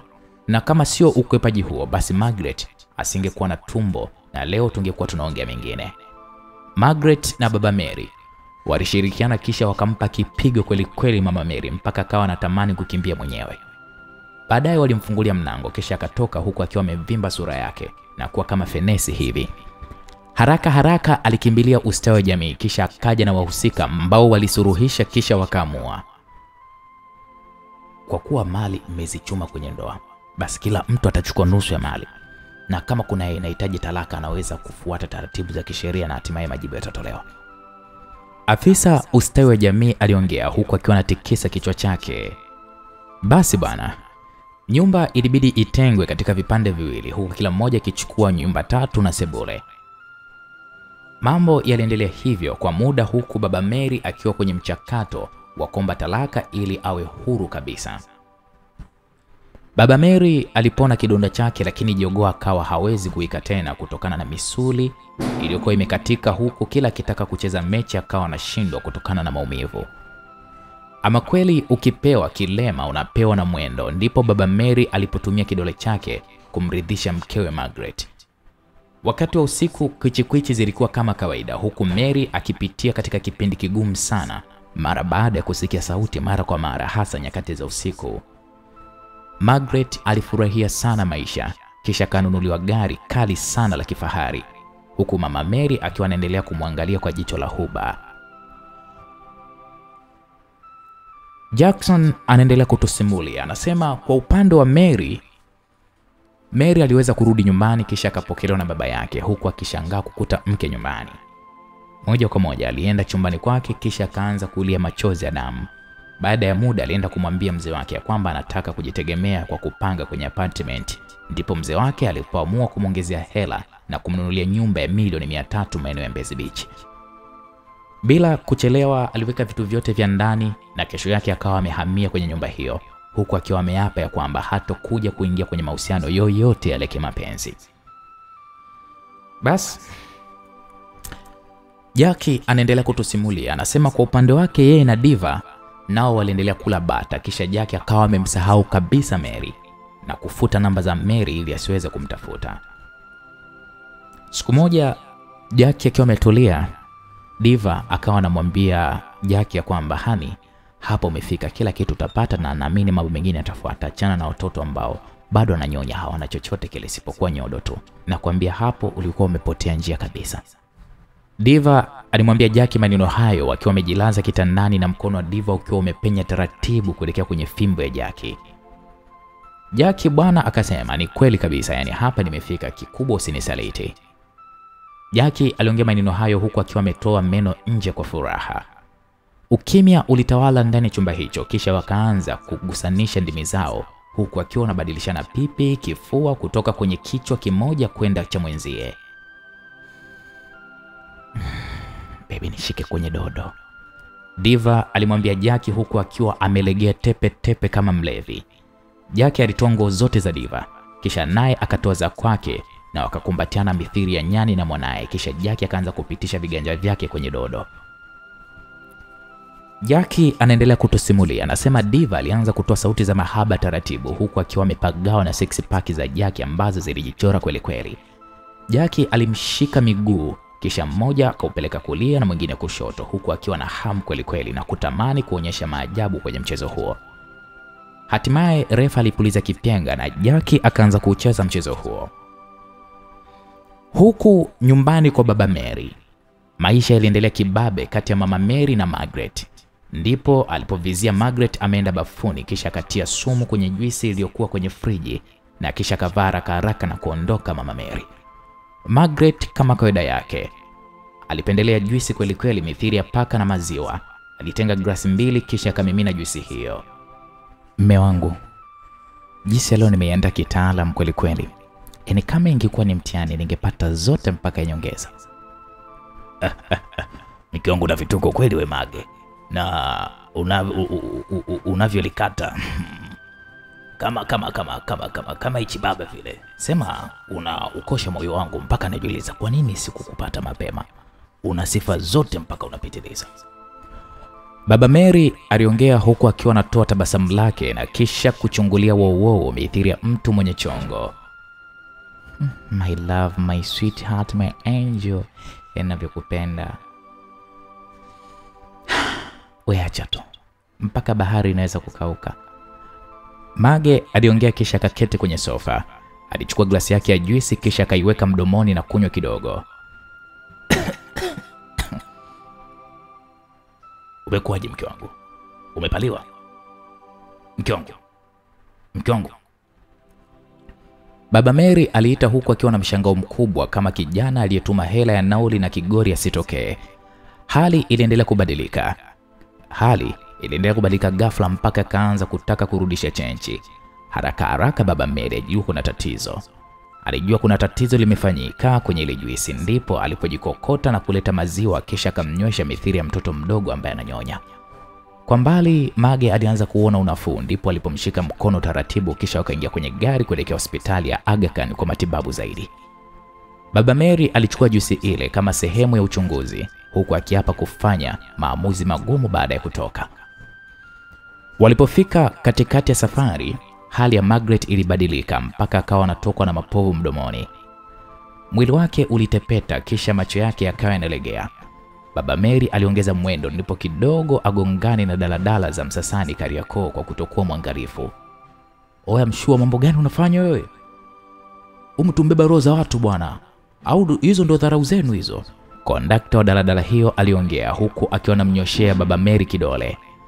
Hakujibu kitu chochote Baba Mary. Alifungua dirisha lake na kutoa ishara ya msamaha kisha akaendelea na safari. Aliweza kuwasili maeneo ya hospitali kisha haraka wakampeleka mgonjwa ICU kwani hakuwa anaongea tena wala kufanya chochote. Baba Mary alibaki ameshika tama kisha chozi la utu uzima likamtoka mithili ya mbwa aliyekamatwa anaiba nyama za mmiliki wake. Matumaini ya kupona kwa Margaret ni madogo sana, kama ngamia kupita kwenye tundu la sindano. Alibaki amesubiri jibu kutoka kwa madaktari. Mama Mary naye baada ya kufanya tukio hilo alienda Tanga kimaficho, huku akiwa ameacha wapelelezi kama tayari wameshafariki au la.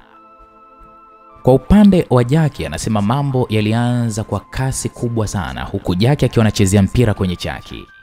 Aise, ujuzi huo uliweza kumpagawisha Diva mpaka akawa anatoa kelele kama paka aliyeona maziwa, kisha akawa anazungusha nyonga yake kiustadi kabisa.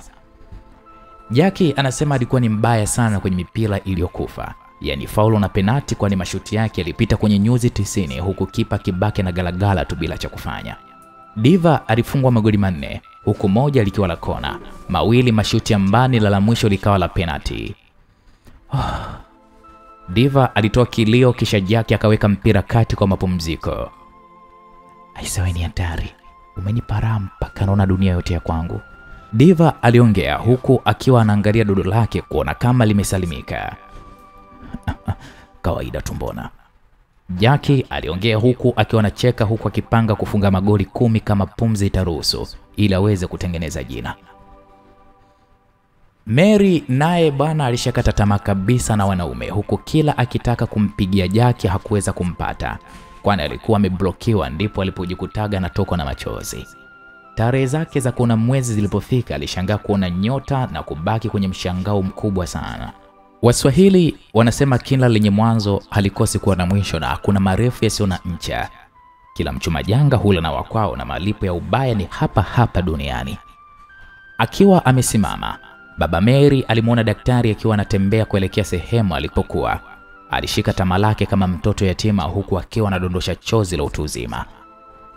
Daktari yule baada ya kumfikia baba Mary alishangaa mara baada ya kumpa taarifa njema ya kwamba amefanikiwa kuondoa sumu mwilini kwa kiwango cha 95% na hali ya mgonjwa inaendelea vizuri.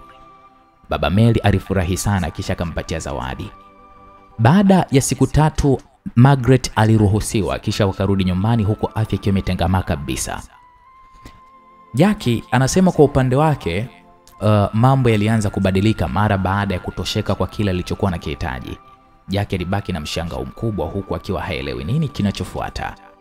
Tabia ya diva ni kwamba yeye hununua vijana wanaoweza game vizuri kisha hukaa nao kwa kipindi fulani alafu hubadilika. Jackie alifukuzwa kisha akapewa 20,000 kisha kaondoka huku akiwaza kuelekea kwa Mary japo alianza kuogopa. Alitoka kisha akaelekea kwenye geto lake Tandale huku akiwa na masikitiko sana.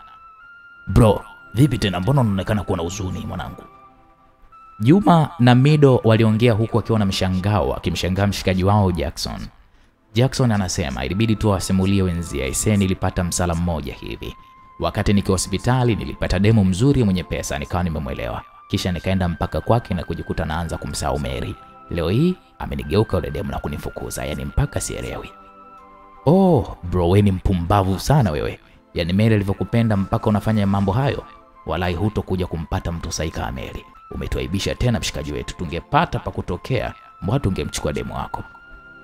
Juma na Mido waliongea maneno hayo. Jackie anasema alianza kupekua namba za Mary lakini hakufanikiwa kwani alikuwa tayari ameshazifuta. Kabla ya kuifuta alikuwa ameblock, kitendo kilichofanya na Mary kushindwa kumpata Jackie.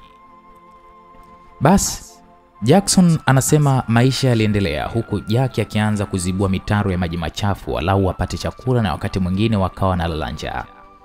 Kwa upande wa Mary, dalili moja kwa moja zilionyesha kwamba ana kitu tumboni mwake na wakati mwingine akawa anajihisi kutapika. Muda ulipofika kujifungua, alijifungua mtoto wa kiume ambaye alifanana kabisa na baba yake, yani baba Mary. Sasa kilikuwa kituko kwa baba Mary kuchukua vyeo viwili kwa wakati mmoja, yani cheo cha baba na cheo cha babu. Mary alisikitika kwa kitendo alichokifanya, hasa mwanae alipomuuliza kuhusu baba yake alipo na kujikuta napata wakati mgumu kujibu. Japo muuliza swali alikuwa ni mdogo sana. Mary aliathirika kisaikolojia. Jackie anaendelea kusema ya kwamba Mary aliapa kuto kuingia kwenye mahusiano yoyote mpaka mwisho wa maisha yake. Alianza kukumbuka mama yake ambaye alifariki kwa ajali ya gari wakati anatokea Tanga kuja Dar es Salaam. Baba Mary naye amebaki mwenye mawazo makubwa huku mtoto wake akawa anamuita babu naye kujikuta anaitikia japo ni baba yake. Jackie anatumalizia kwa kutuambia kwamba baada ya kuwa na maisha magumu sana aliamua kujiingiza kwenye vitendo vya wizi na ndipo walipokamatwa na kuhukumiwa kifungo cha miaka 5 jela. Naam, msikilizaji, na huu ndio mwisho wa simulizi hii. Tukutane katika simulizi nyingine. Msimulizi naitwa Uncle J kutoka hapa Simulizi Mix, na unaweza ukawasiliana na Simulizi Mix kupitia nambari ya 0677 06 20 12.